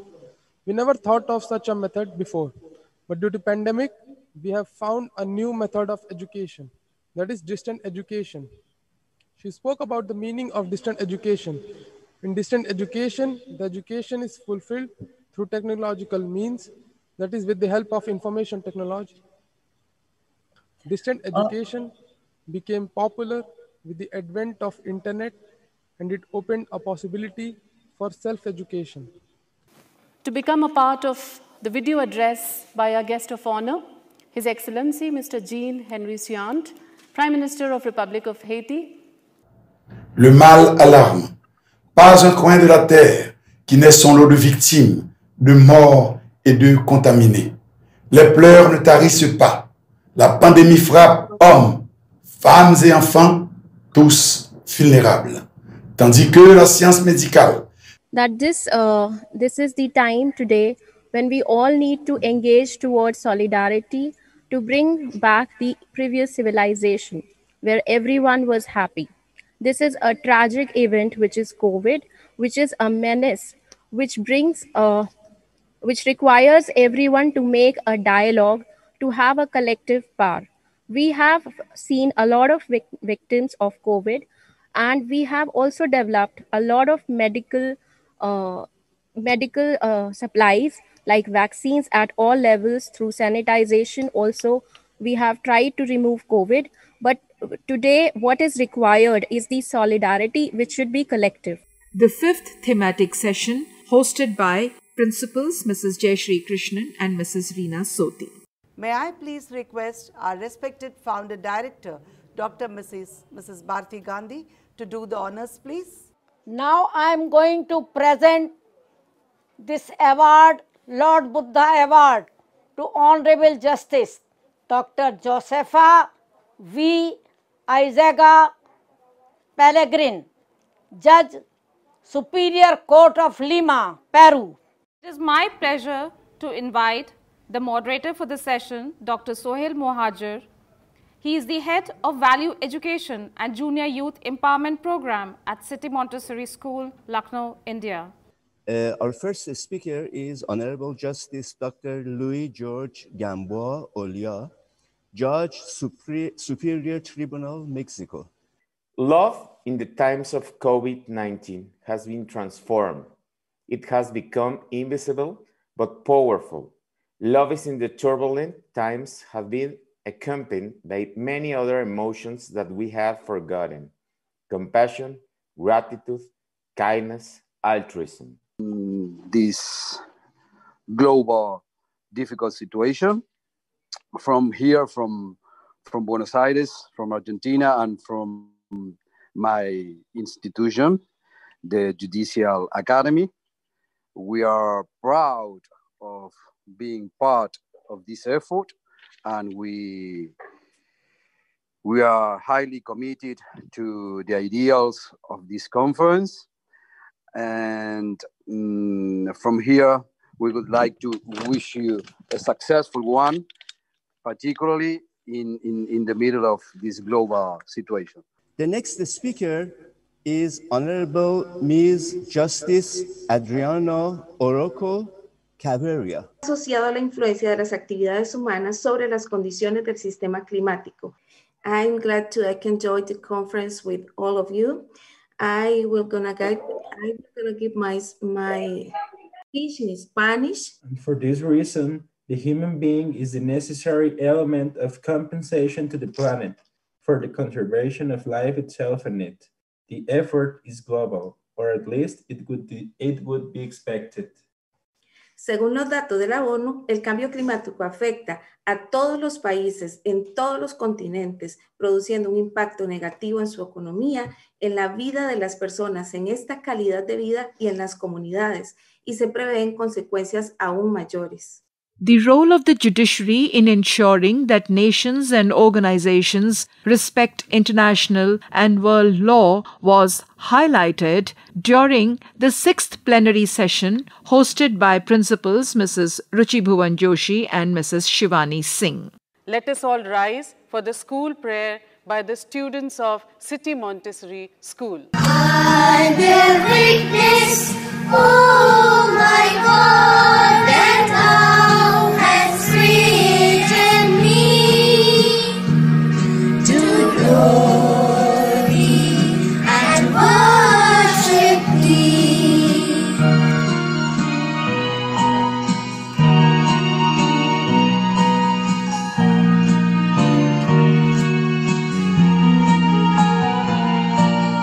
I testify.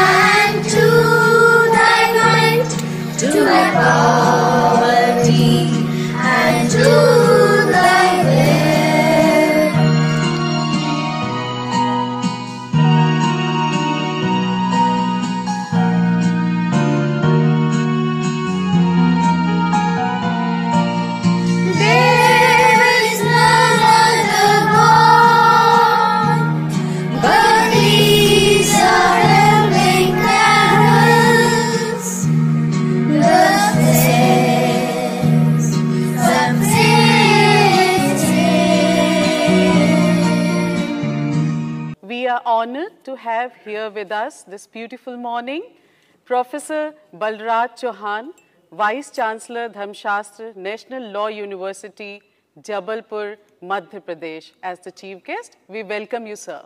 I express my heartiest gratitude for kindly finding time out of his busy schedule to be the chief guest at this online 21st International Conference of Chief Justices of the world.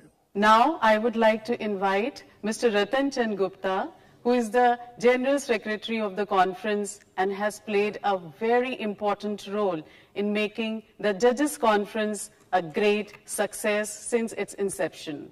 This school, City Montessori School, is propagating the idea of enforceable world law or international law enacted by constituting World Parliament and an improved global governance structure.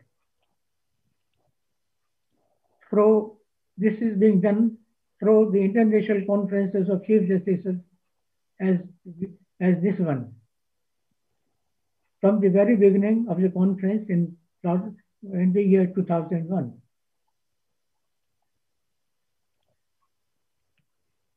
We believe that it is the duty of the present generation to bequeath to our children a better inheritance than that inherited by us. I would like to invite Honorable Mr. Justice Kamal Kumar now, Acting Chief Justice, Fiji Islands. The most significant step towards global governance was formation of United Nations after the Second World War. UN has 193 members and plays a significant role in assisting the member states towards organizing their social, economical, political, and other related activities. This is to ensure that laws, rules, regulations, and policies that affect human beings are based on common law principles which protect our fundamental rights and freedom. Now, coming to COVID-19, according to statistics published as of yesterday by Worldometer, we had 50,150,049 cases. 35,525,025 persons have recovered. 1,255,533 persons have passed away. 13,369,499 are currently infected with COVID. It gives me immense pleasure to invite our chief guest, Professor Balraj Chauhan, Vice Chancellor, Dharmashastra National Law University, Jabalpur, Madhya Pradesh. This platform is all yours, sir, and we are privileged to be a part of this.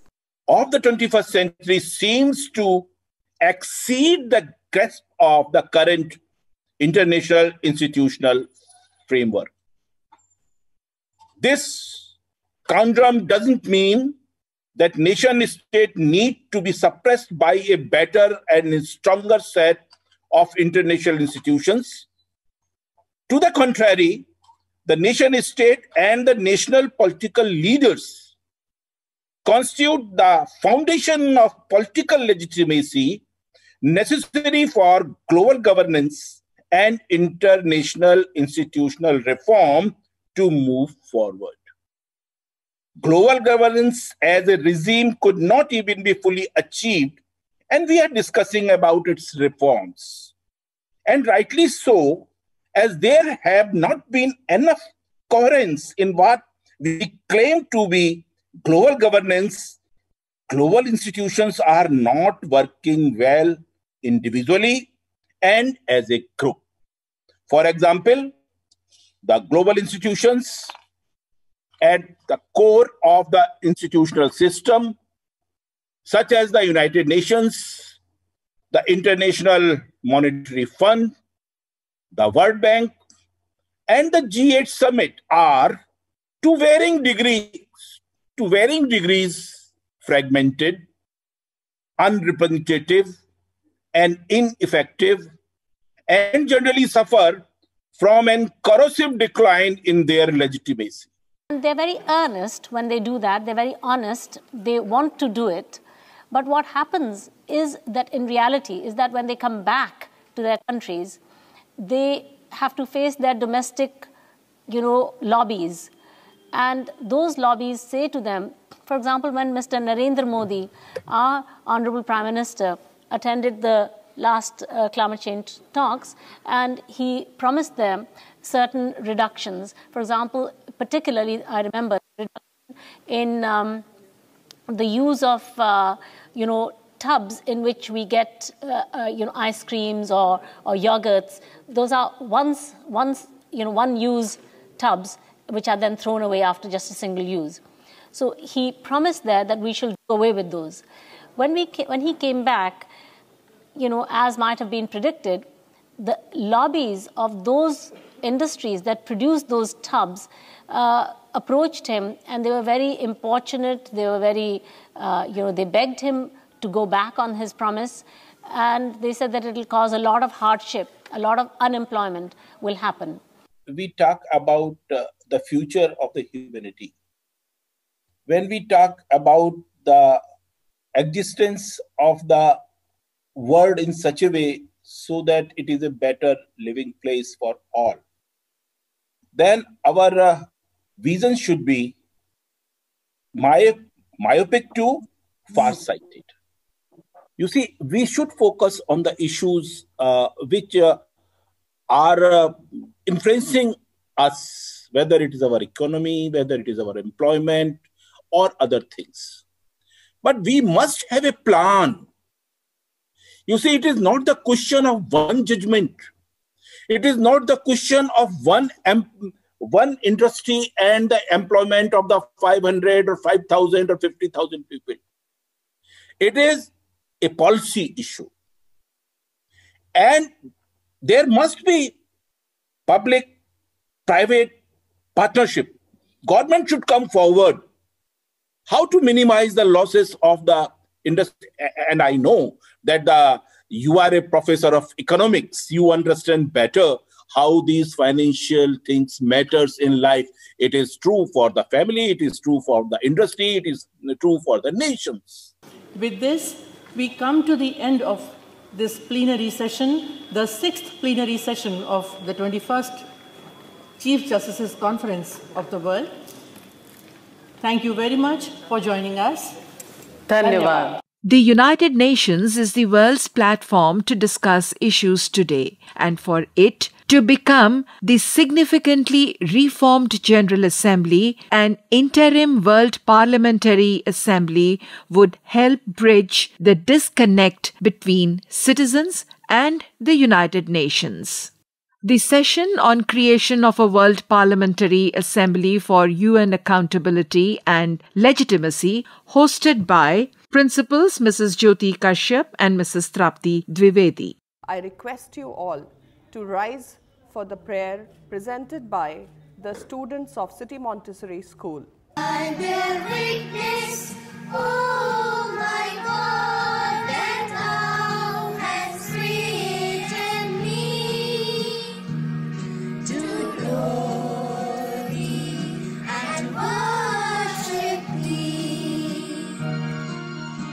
Good afternoon, wherever you are. I am joining you from Germany at the early hours of the morning, and it is a great pleasure to moderate this session on a World Parliamentary Assembly at this online 21st International Conference of Chief Justices of the World. Just a few words from me at the beginning.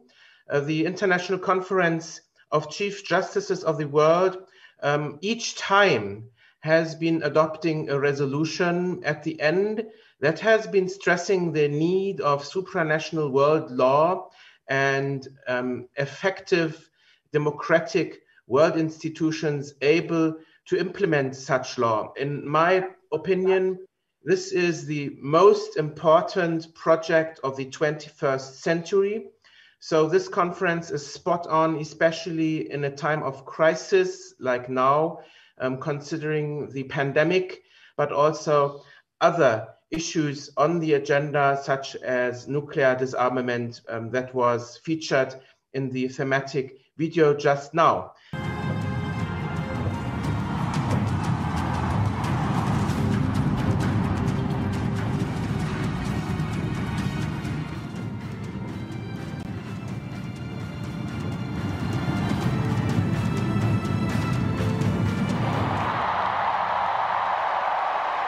And perhaps at first you can introduce yourself and your organization shortly, and then address the topic of this session, the World Parliamentary Assembly. I'd like to express my sincere gratitude for participating 21st ICCJW this year. Thank you very much for the invitation, Honorable Dr. Jagdish Gandhi and Bhatti Gandhi and Gita Gandhi. There is no doubt that the leadership of Dr. Jagdish Gandhi and the curriculum of CMS school, world citizenship education, have borne the fruit. Activities, especially your World Parliament agenda, to collect the voice from the Chief Justices to help to cooperate with people for world peace, especially the Dr. Jagdish Gandhi is interested in this part. So I'm just looking forward to listening to you as well in depth, because you shared your opinion and I can follow your opinions as well. Next to Honorable Antonio Oposa from the Philippines, is that correct? Honorable Oposa, Mr. Oposa, are you online? Mr. Hello. Oposa is not well, so his video will be played.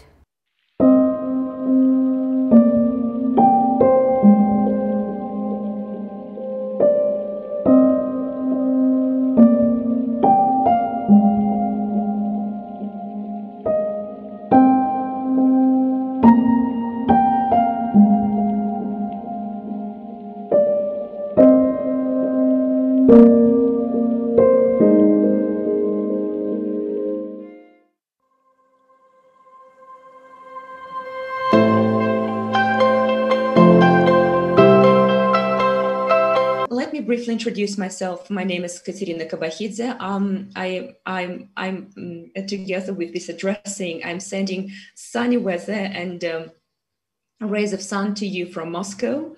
I work as a teacher.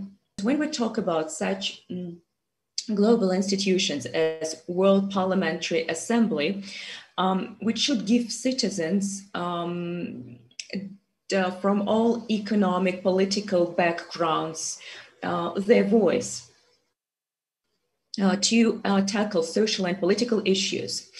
So such global institutions as a World Parliamentary Assembly, giving voice to all the people, will attract thinkers, deep thinkers. And to become a deep thinker, one needs to be educated.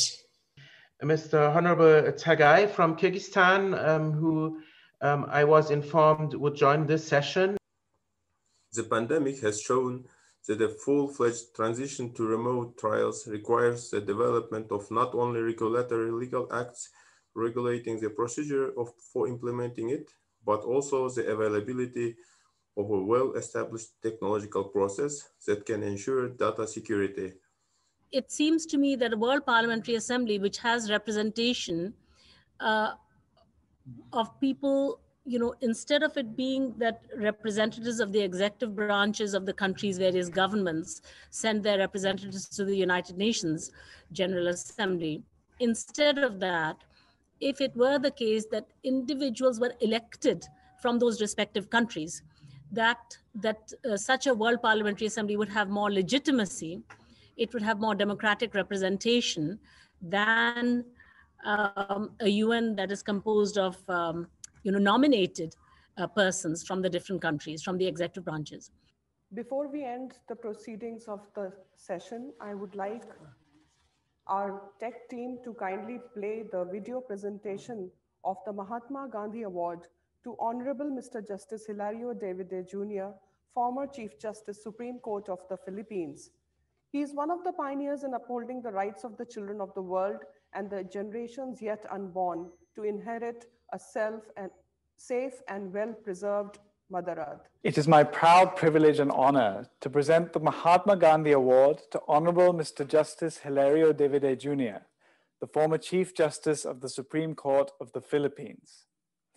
I am really very fortunate to bestow this award to Honorable Justice Hilario Davide Jr., who had made a historical judgment for the children, not only for the children of the Philippines, but also of the whole world, in the case of Oposa versus Factorin. He clearly mentioned that it is the intergenerational responsibility of every generation to bequeath a safe and secure future to the next generation and generations yet to be born. Honorable Chief Justice Hilario Davide Jr. had also blessed the children of City Montessori School by taking part in international conferences of Chief Justices of the world in the years 2011 and 2015. I will now present the award to the Honorable Justice.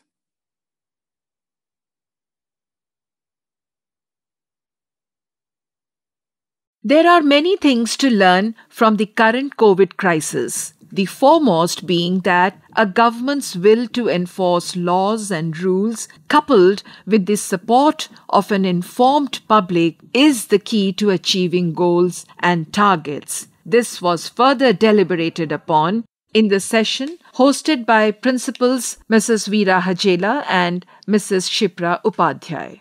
Ladies and gentlemen, Honorable Mr. Justice Peki Mafalala.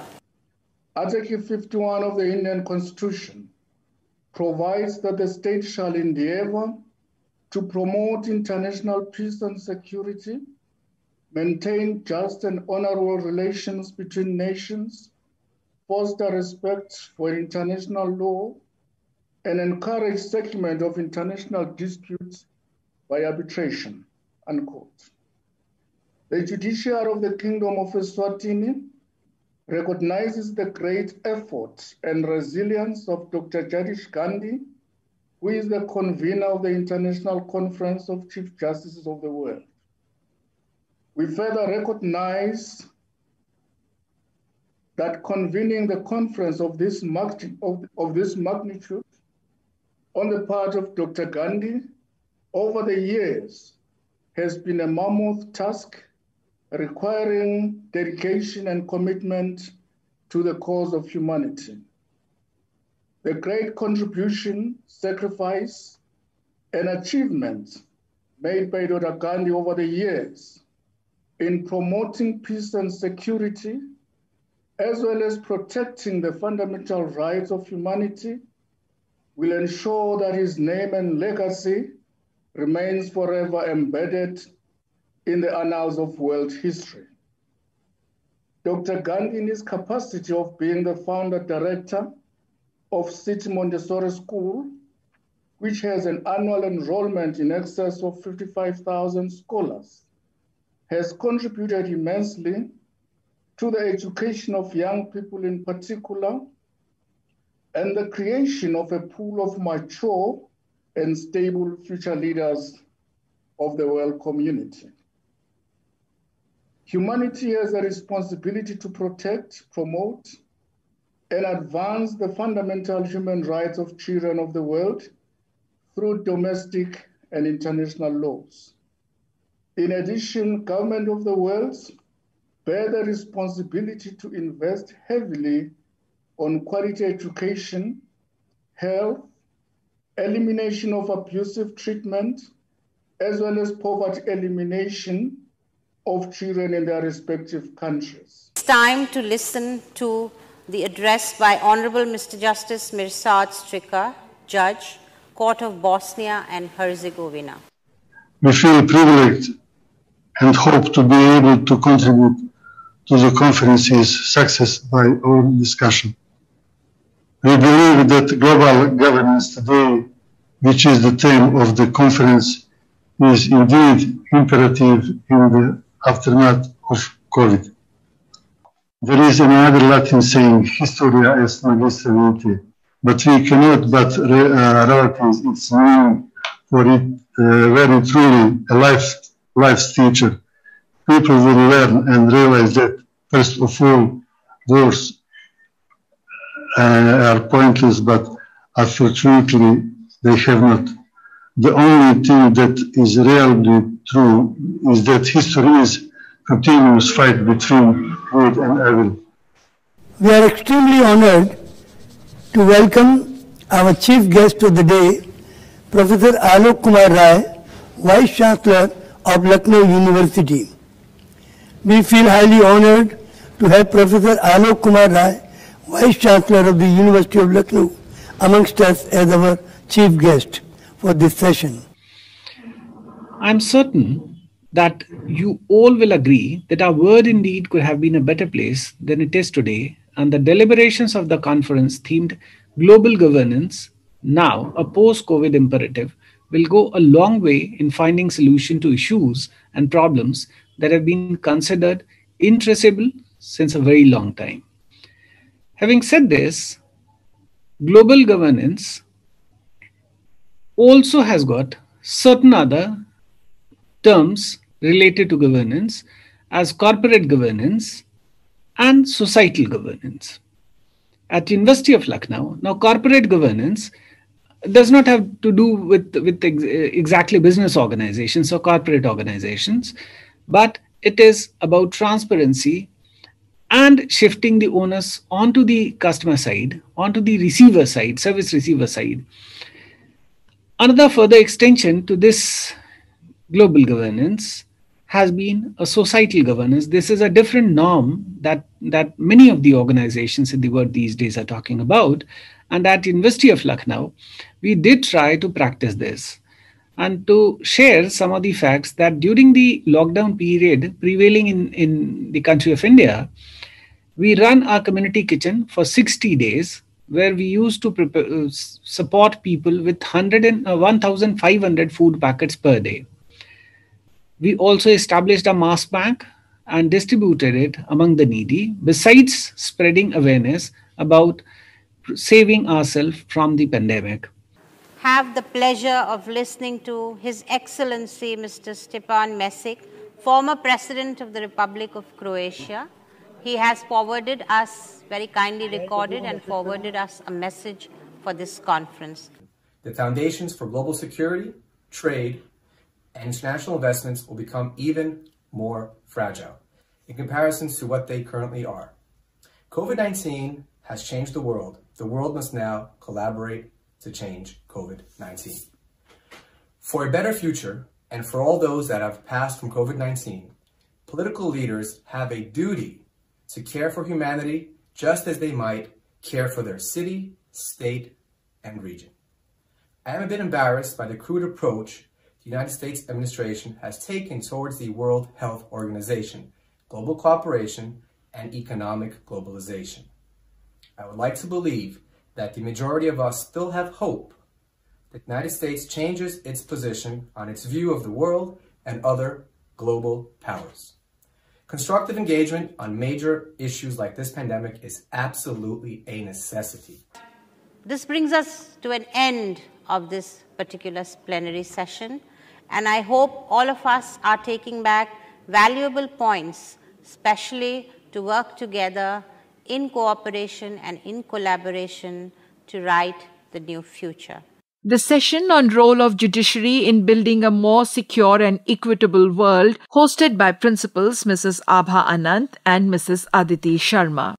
The moment has arrived to welcome and request the President and Managing Director of City Montessori School, Dr. Geeta Gandhi Kingdon, to deliver her welcome address and also to present an award to a very special person.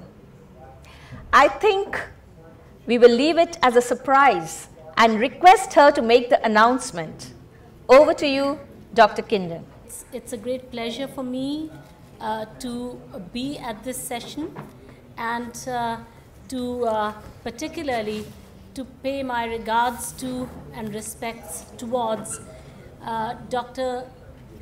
Honourable Mr. Justice Dr. Adil Umar Sharif, Deputy Chief Justice of the Supreme Constitutional Court of Egypt. As a judge, that was not perhaps his mandate, but that was a choice that he made. My understanding is that he has done such a big body of work in promoting interfaith dialogue as well as being a senior academic, a visiting professor at so many different universities, particularly in the United States of America. Dr. Adil Umar Sharif has also worked to unite the judiciary of Africa. Friends, it is indeed a great pleasure and honor for me to present the Hope of Humanity Award to Dr. Adil Umar Sharif, Honorable Deputy Chief Justice of the Supreme Constitutional Court of Egypt. Justice Sharif not only is a prominent member of the judiciary of Africa and indeed of the world, he has also been a staunch and stalwart supporter of the Chief Justices Conference organized by City Montessori School in Lucknow each year from the year 2000 onwards. Justice Sharif has attended these conferences regularly from the year 2007 to the year 2019 and indeed this year virtually. So that means this year is the 14th year continuously that Justice Sharif has attended these conferences. He has indeed provided intellectual leadership at these conferences as well as been part lately of the agenda setting for the conference. In addition, Justice Sharif has provided great leadership to the African judiciary. Under his guidance, the Supreme Constitutional Court of Egypt has organized an annual conference of the African judiciary in the past 2 years. I'm also happy to say that in the years that Justice Sharif came to our conference in Lucknow, he brought along with him, he convinced and brought along with him 3 Chief Justices of the Supreme Constitutional Court in Egypt in the year 2016, 2018 and 2019. I'd like to quote something that he said at the 9th International Conference of Chief Justices here in Lucknow. He said, "All global problems require global solutions. Then it would be expected from national judiciaries to act and cooperate globally to provide universally acceptable solutions for such increased problems of a global nature." So you can see a global thinker and a towering, colossal, intellectual and legal personality. And it is our really great privilege to honor him today at this conference. I'm going to do the honoring virtually. So it's my great honor now to present the Hope of Humanity Award to Justice Sharif. And I'd like to read out what it says on the memento that is being presented. The memento has a photograph of Mother Teresa, who was indeed herself a hope for humanity. It says, Hope of Humanity Award for World Unity presented to Honorable Justice Dr. Adil Umar Sharif, Deputy Chief Justice, Supreme Constitutional Court, Egypt, at the 21st International Conference of Chief Justices of the World on Article 51 of the Constitution of India, 6th to 9th November 2020, organized by the World Unity Education Department, City Montessori School, Lucknow, India. Thank you so much, Justice Sharif, for accepting this award this year from us. We are very happy that we have in this session amongst us the convener of the conference, Dr. Jagdish Gandhi. May I request, sir, to please introduce the chairperson of the session, Professor Ian Greer. Welcome, Professor Ian Greer, President and Vice Chancellor of the Queen's University, Belfast, United Kingdom. Professor Ian Greer was appointed as the President and the Vice Chancellor of Queen's University, Belfast on 1st of August 2018. A graduate of the University of Glasgow, Professor Greer became the Research Fellow at the Department of Medicine, Glasgow in 1982 and became a lecturer in obstetrics and gynecology at the University of Edinburgh in 1987. May I request the chairperson, Professor Greer, to please give the opening address and also to take the session forward.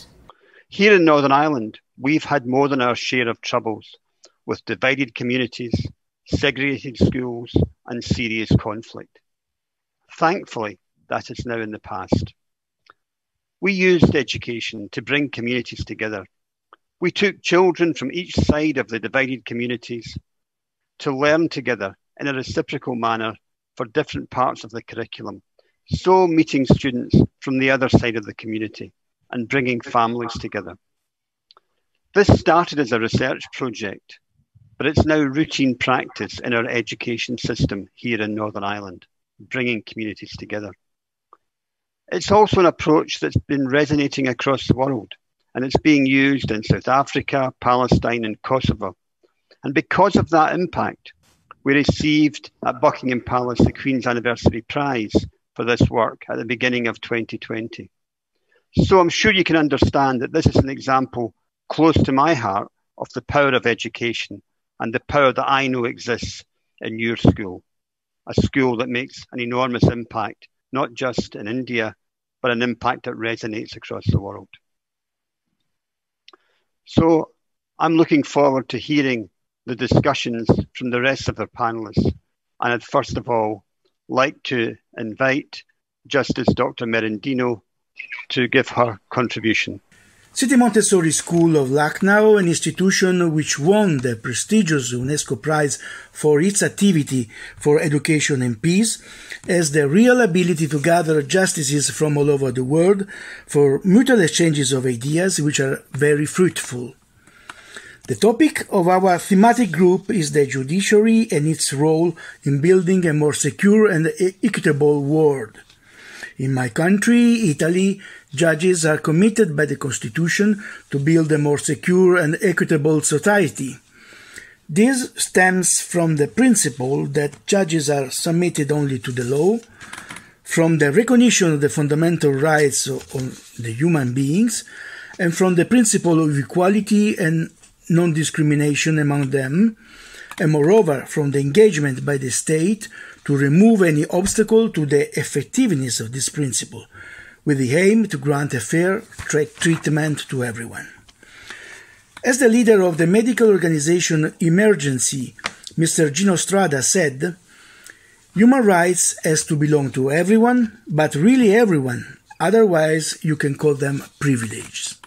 The issue, the role of the judiciary in building a safer and more equitable world, is always topical, and because of this, the position that international law occupies in domestic law still doesn't provide a global and clear answer because it is addressed in various ways from state to state. Refiriéndonos al tema de exposición, sin duda el papel del Poder Judicial en la construcción de un mundo más seguro y equitativo es esencial, necesario y preponderante, siempre y cuando el papel del Poder Judicial se desarrolle en el marco pleno de la democracia. Address the question of what's the role of judiciary. Some will answer the role of judiciary is applying law. Others will say that the task of judiciary is to resolve disputes. Both answers are correct, yet incomplete. If you put them together, they provide the right answer. The role of judiciary is resolving conflicts through law that is in legal and hence civilized manner. Namely, the primary function of law is the orderly resolution of disputes. Laws are used in disagreements between individuals and organizations. Just as Dr. Merendino highlighted that need for cooperation to address global challenges, including the current pandemic, the fact that an independent judiciary was absolutely key, and that in Bolivia they were at a very key point with a new government. He again highlighted the inequality brought about by the pandemic and the roles that the judiciary as a key institution has, along with the democratic process in responding. So we've had a really excellent discussion this morning, and I've certainly very much enjoyed the discussion and the debate at this session, and I hope that you all found it energising and productive too. Can I close by thanking and congratulating not only the Venerable Dr. Gandhi, but also the City Montessori School for organising this most prestigious event, and perhaps more importantly for having the vision to recognise the need to empower students and young people to support that reformation of global governance that we've discussed today, to build a culture of peace, harmony and unity for future mankind. I should also thank the session hosts, Mrs. Anant and Ms. Sharma, for their support, and I look forward to playing my part in the noble goals that we discussed at this session, and to meeting you all again in person soon as we continue our valuable discussions. Well, may I request Professor Geeta Kingdon to please thank the chairperson. Over to you, ma'am. Were not so easily audible. And all the vicissitudes of poor technology were dealt with great calm. We appreciate very much also that Professor Greer came in person to attend this conference last year, and we hope that in future as well, he will try and time his trips to India to coincide with our Chief Justice's conference, because we hope the corona crisis will be over by this time next year for certain, and that you will be back to India and again able to join us. Having appointed itself as the custodian of the welfare of world's children, City Montessori School believes that any discussion about the future of the world must also involve the generality of humankind. The closing session of the conference, hosted by the principals Mrs. Sangeeta Banerjee and Mrs. Jyotsna Atul, our most respected Professor Geeta Gandhi Kingdon, who is the Managing Director and President of the City Montessori School and the chain of all the schools.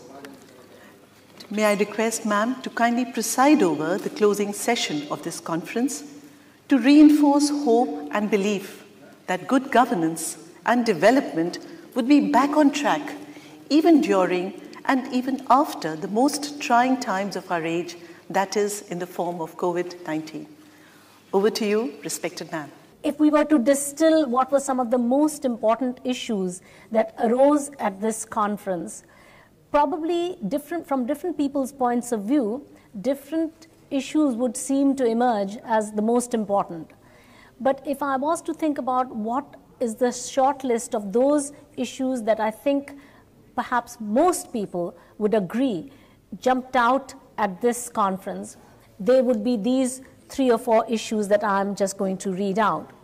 It seems to me that one of the most important issues that came out of this conference is that there is a need for clarification of the values that shall underlie global governance. There's a lack of agreement on what universal values there are on which global governance could be based. For instance, when we talk about equality, one might think that gender equality is a universal value. It is agreed, it's an irreducible concept, and that everybody subscribes to it. But unfortunately, it is occasionally, and in fact not too infrequently, castigated as a Western value. So there is a clash of values, and unless there is values clarification, probably there cannot be a very secure global governance. So this is the virtual 21st International Conference of Chief Justices of the World, organized by the City Montessori School, Lucknow, draft resolution 2020. Whereas the United Nations is working for peace, human rights, social uplift, development, and in other fields through its various agencies, but lacks the essential mechanism and authority needed to get decisions of the General Assembly implemented. And whereas COVID-19, a serious pandemic, has created fear psychosis due to which a large number of people across the world have passed away, and owing to lockdown, the economy has suffered, resulting in unemployment. And whereas global warming and climate change is having an adverse impact on this planet and will result in inundating many coastal cities and many small islands, and may lead to destruction of biodiversity, forest cover, species and marine life, and will have adverse impact on human health. And whereas terrorism at regional and national levels is inciting war-like situations, either on ideological, religious, political, ethnic, or some other considerations, which imperils the peace and well-being of every person, including children and future generations. Now, therefore, we, the Chief Justices and Judges, at the 21st Virtual International Conference of Chief Justices of the World, on Article 51 of the Constitution of India, organized virtually by World Unity Education Department, City Montessori School, Lucknow, India, from 6th to 9th November 2020, do hereby reaffirm the resolutions passed in the previously held conferences of Chief Justices, and further resolve: 1. That the United Nations be urged: A. To expedite review of the UN Charter, including reform of the Security Council. B. To make earnest efforts for elimination of weapons of mass destruction. And C. To make efforts for prevention of terrorism, extremism, and wars. That the heads of states and heads of government of all countries of the world be urged for 3 things. 1, to take concrete steps to raise the issue of the review of the UN Charter as required in the Charter itself. Number 2, to deliberate on the present global problems and issues by holding a high-level meeting of the heads of states and heads of government to find solutions thereto, and to work for the establishment of a representative and democratically elected world parliament to enact enforceable world law, leading to the establishment of a world executive and a world court of justice. And lastly, it was resolved that the copies of this resolution be sent to all heads of states, heads of governments, and chief justices of all countries of the world, and to the Secretary General of the United Nations for their urgent consideration and possible action. I am looking at, in fact, the organization, the Montessori School, creating what I would refer to as waves of influence. I noticed that you were very specific in relation to the Secretary General of the United Nations, but there is also the chair of the African Union. There is also, in fact, the Secretary General of the OAS. There are a lot of regional bodies, and I feel, for example, that by sending out our universal message, we shouldn't restrict it necessarily to the Secretary General, but also to the chair of the various regional bodies that do have influence with their individual countries. That's one thing. The second thing, in fact, you spoke about reform of the Security Council. I feel, for example, that there has been a universal concern with not only reform of the Security Council, but in the short term, democratization of the Security Council. There is concrete suggestion. Who is to ensure? Who has to ensure it? Then we can. Well, when we say heads of states and heads of governments of all countries be urged to, I mean, it's really for country governments to respect the independence of the judiciary. So it will be the heads of states and heads of governments of all countries of the world be urged to, and of course it talks about to to take concrete steps to raise the issue of the review of the UN Charter as required in the Charter itself, to deliberate on the present global problems by holding a high-level meeting, and then it says to take urgent steps to check and reduce global warming, and then we will add a sentence about the gender equality, and at that point we could very well talk about I mean, should it be under that or should it be under the last one, which is that the members of the world judiciary be urged to? But it's not, I mean, is it, who would you recommend that this is addressed to most? Justice Mindua. Last paragraph of the preamble, hereby reaffirm the resolution passed in the previously held conferences of the Chief Justices and reaffirm the necessity of the rule of law and the independence of justice. And then we continue. Okay. So I would like to say that we put in the preamble instead of in the dispositive part of the resolution. Okay. Decided to approach the world judiciary and solicit their support in favor of the children's cause. The overarching objective of the 21st International Conference of Chief Justices of the World is to impress upon the world community the urgent need of having enforceable world law, which lies at the heart of all efforts for ensuring effective global governance. World law that is legislated by a supranational global body and a world court whose decisions and judgments are accepted by all nations of the world.